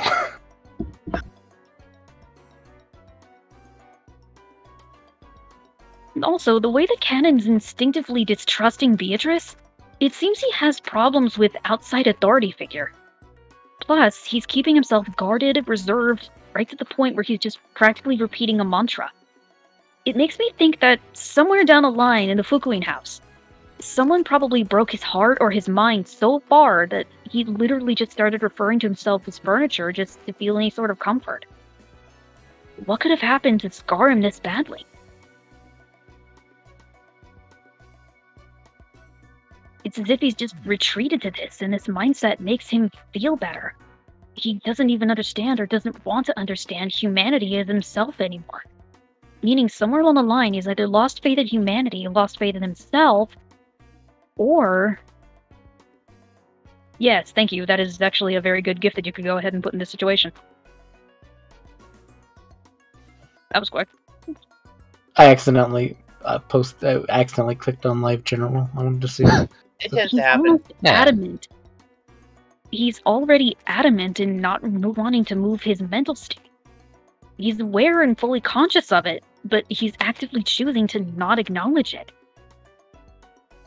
Like not recognizing his original name. No, I do think he acknowledges it. He just chooses to not say it and keep it back down. This isn't lines of brainwashing. This is trauma. What happened to Canon?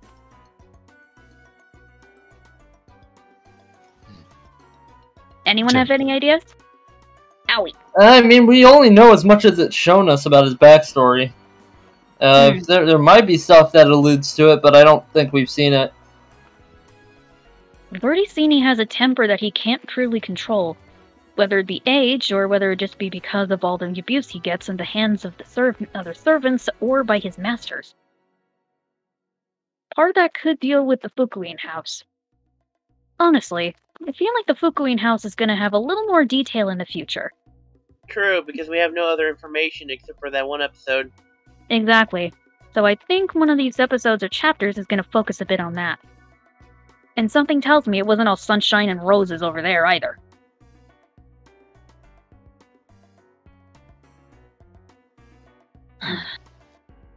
Any other theories of the sort? I am curious about the non-magic explanation for how some of this stuff can be done, but I'm going to hold off for now. You could just go ahead and simply ascribe it to circumstance and Beatrice being able to read people. Nah, Canon and Shannon seeing Beatrice at the same time. Like, I wonder if Battler is going to see that in the tea party. Like, if he's seeing this entire story that we're seeing and be able to explain that away. Because afterlife, I got nothing. So, like, if you're unsure of it, then that probably means that everyone else is unsure about their theory. So I think you can go ahead if you want to. Yeah, I said what I said. Like, I just don't, like, I'm wondering, is Battler seeing everything we're seeing whenever he goes back to the tea party? Like, okay, if you have, like, anything else, don't fucking hold back. I don't know, I'm not holding back. I don't know why. Alright, cool. I don't know why you thought I was holding back. It's because, like, a lot of the time, some people kind of just, like, don't share their theories, and I go, Khan does, and we enjoy Khan giving her theories a lot, and, like, we enjoy it, but we don't want you guys to feel like you can't share. Here's the thing, I'm viewing that there's a hybrid here of magic and no magic. Like, I think there's supposed to be a non-magic explanation for everything.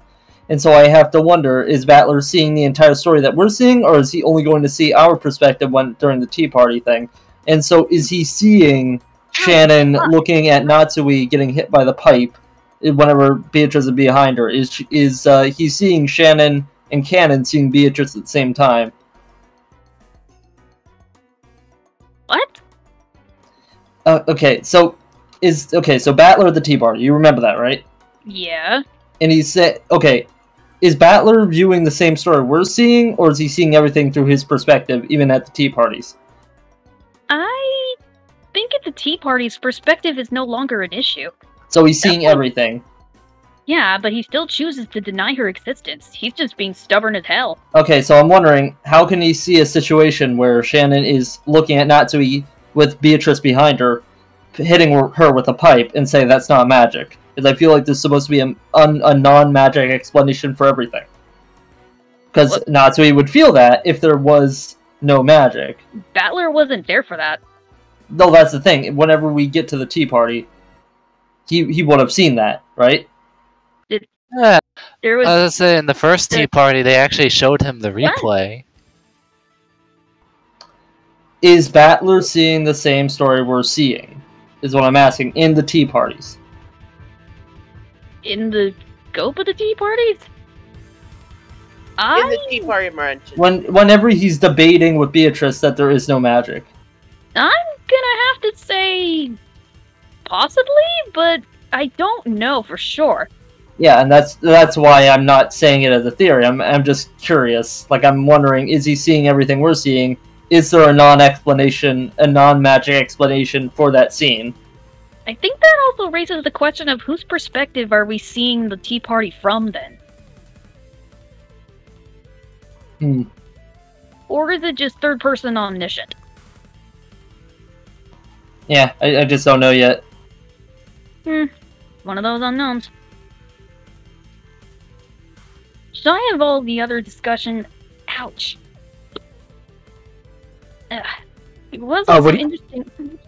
It was... Sorry, what? What other discussion? It was also interesting to see a little bit of persona and Jungian psychology being brought to the forefront here. Oh, okay. Even though it wasn't directly addressed, that is Jungian concept. Yeah. Since it's another self or a separate self. One you can use as a mask or an alter ego just to go ahead and live out different points.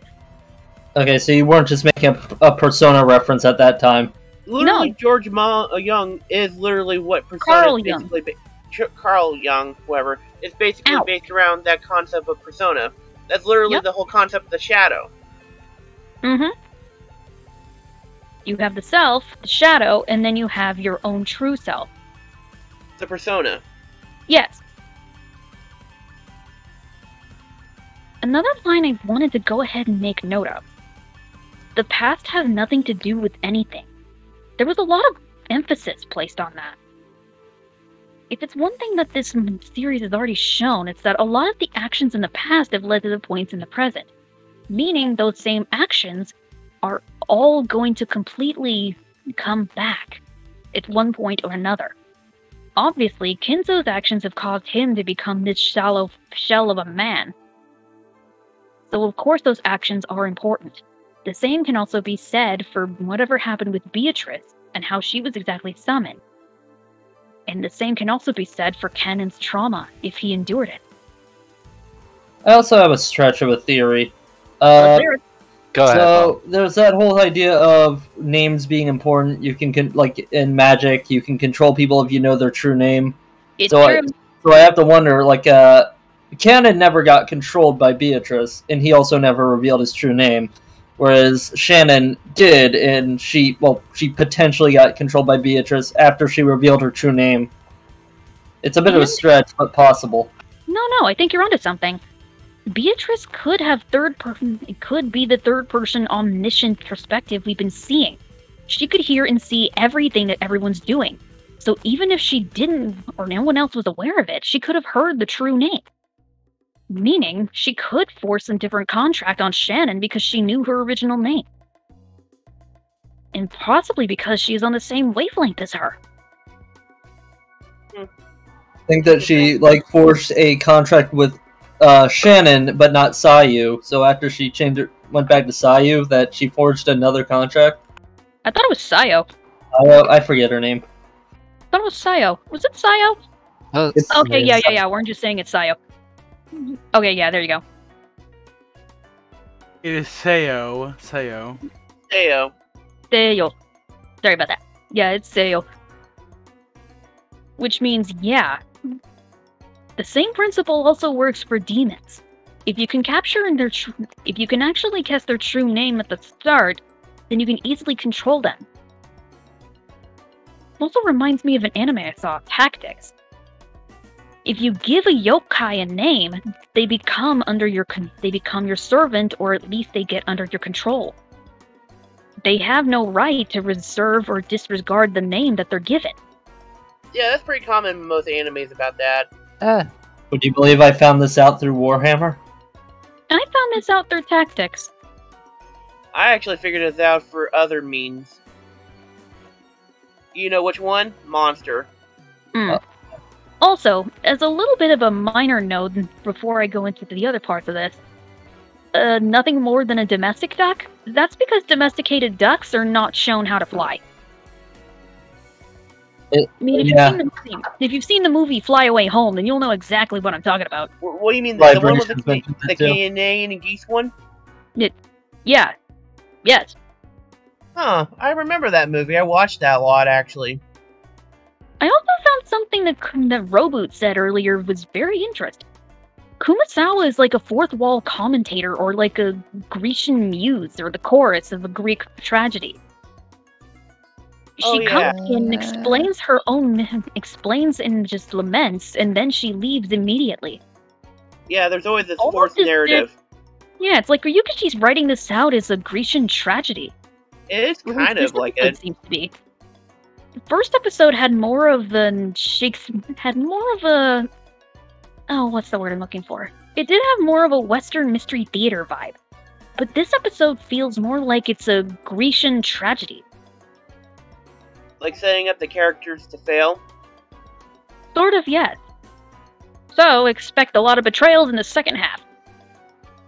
And possibly a lot more soliloquies than what we've already seen so far. Yeah, I can see that happening. Something else I also find interesting. George is dead set on actually proposing to Shannon. Kind of different from episode 1. He's actively taking steps to change fate. Do you think Berncastel is also watching all of this as we speak? She's probably seeing as much as Beatrice is. Probably is watching it as much as anyone else. Meaning, she'd probably take a special interest in the people here who are also trying to break their fate, despite it always rolling up as uneven or impossible. Kind of like facing against Beatrice? Well, I mean just their fates in general, even if Beatrice wasn't involved. Jessica is also trying to rise up against her fate, and George is also trying to do the same thing. Something tells me Berncastel would probably be more entertained now than ever, given that she can find characters in a story like this that she can relate to. Look at this from her perspective. Because she's not a Rika anymore. She knows and retains Rika's memories, but she's Berncastel. She have Rika's memories? This is a different world. She could possess Rika's memories, but she could be a different Rika altogether. I've said this several times before. She's a different... This isn't Higurashi. I can say this as many times as I need to, but Higurashi and Umineko have a very unique set of rules that are very different. Allow me to keep this as just this minor theory on my part then, gentlemen. It could be that Berncastel is also just enjoying this and getting as much a chuckle out of this as Beatrice, and she wants to ham it up as much as possible for her guest. But still, something about the inclusion of that shrine on the islands doesn't set right with me. And the depths of Kinzo's madness? That's not the depths of just one man who's only done magic research. What else has he done? He's fucking lost it. Even more so. What happened to Canon?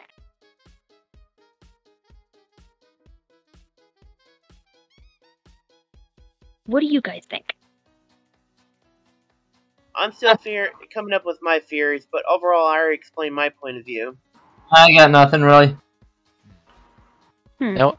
Maybe Canon got the splayed piggy. Who knows? Okay, I actually did forget about that until you had to bring it up, so thank you and curse you. That orphanage scene was rough. Yeah, it was. I think we can all agree that was rough.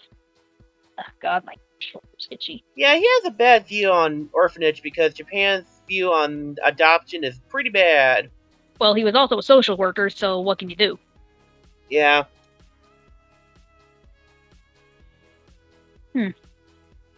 So I assume we're done talking about Umineko stuff because you guys are kind of dipping into Higurashi shit now, yeah? Yeah. There was one last thing I wanted to mention. Okay. It seems pretty interesting that Canon and Shannon are having two reverse effects for this. The seeds of love have been sown, but for Shannon, it's like the coin's coming heads up, but for Canon, it's tails. It seems interesting, and it's a very interesting contrast.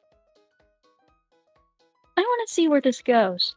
Like he's denying the love that he feels from another character, but it's gonna go into a different direction. Well, we're gonna see. Well, we'll see more about that theory in the next episode or the next session of Umineko. So I imagine we will hopefully see you all on Wednesday. That'd be neat. Yeah. All right. That'll be it for tonight. See you guys later. Sweet. Bye-bye.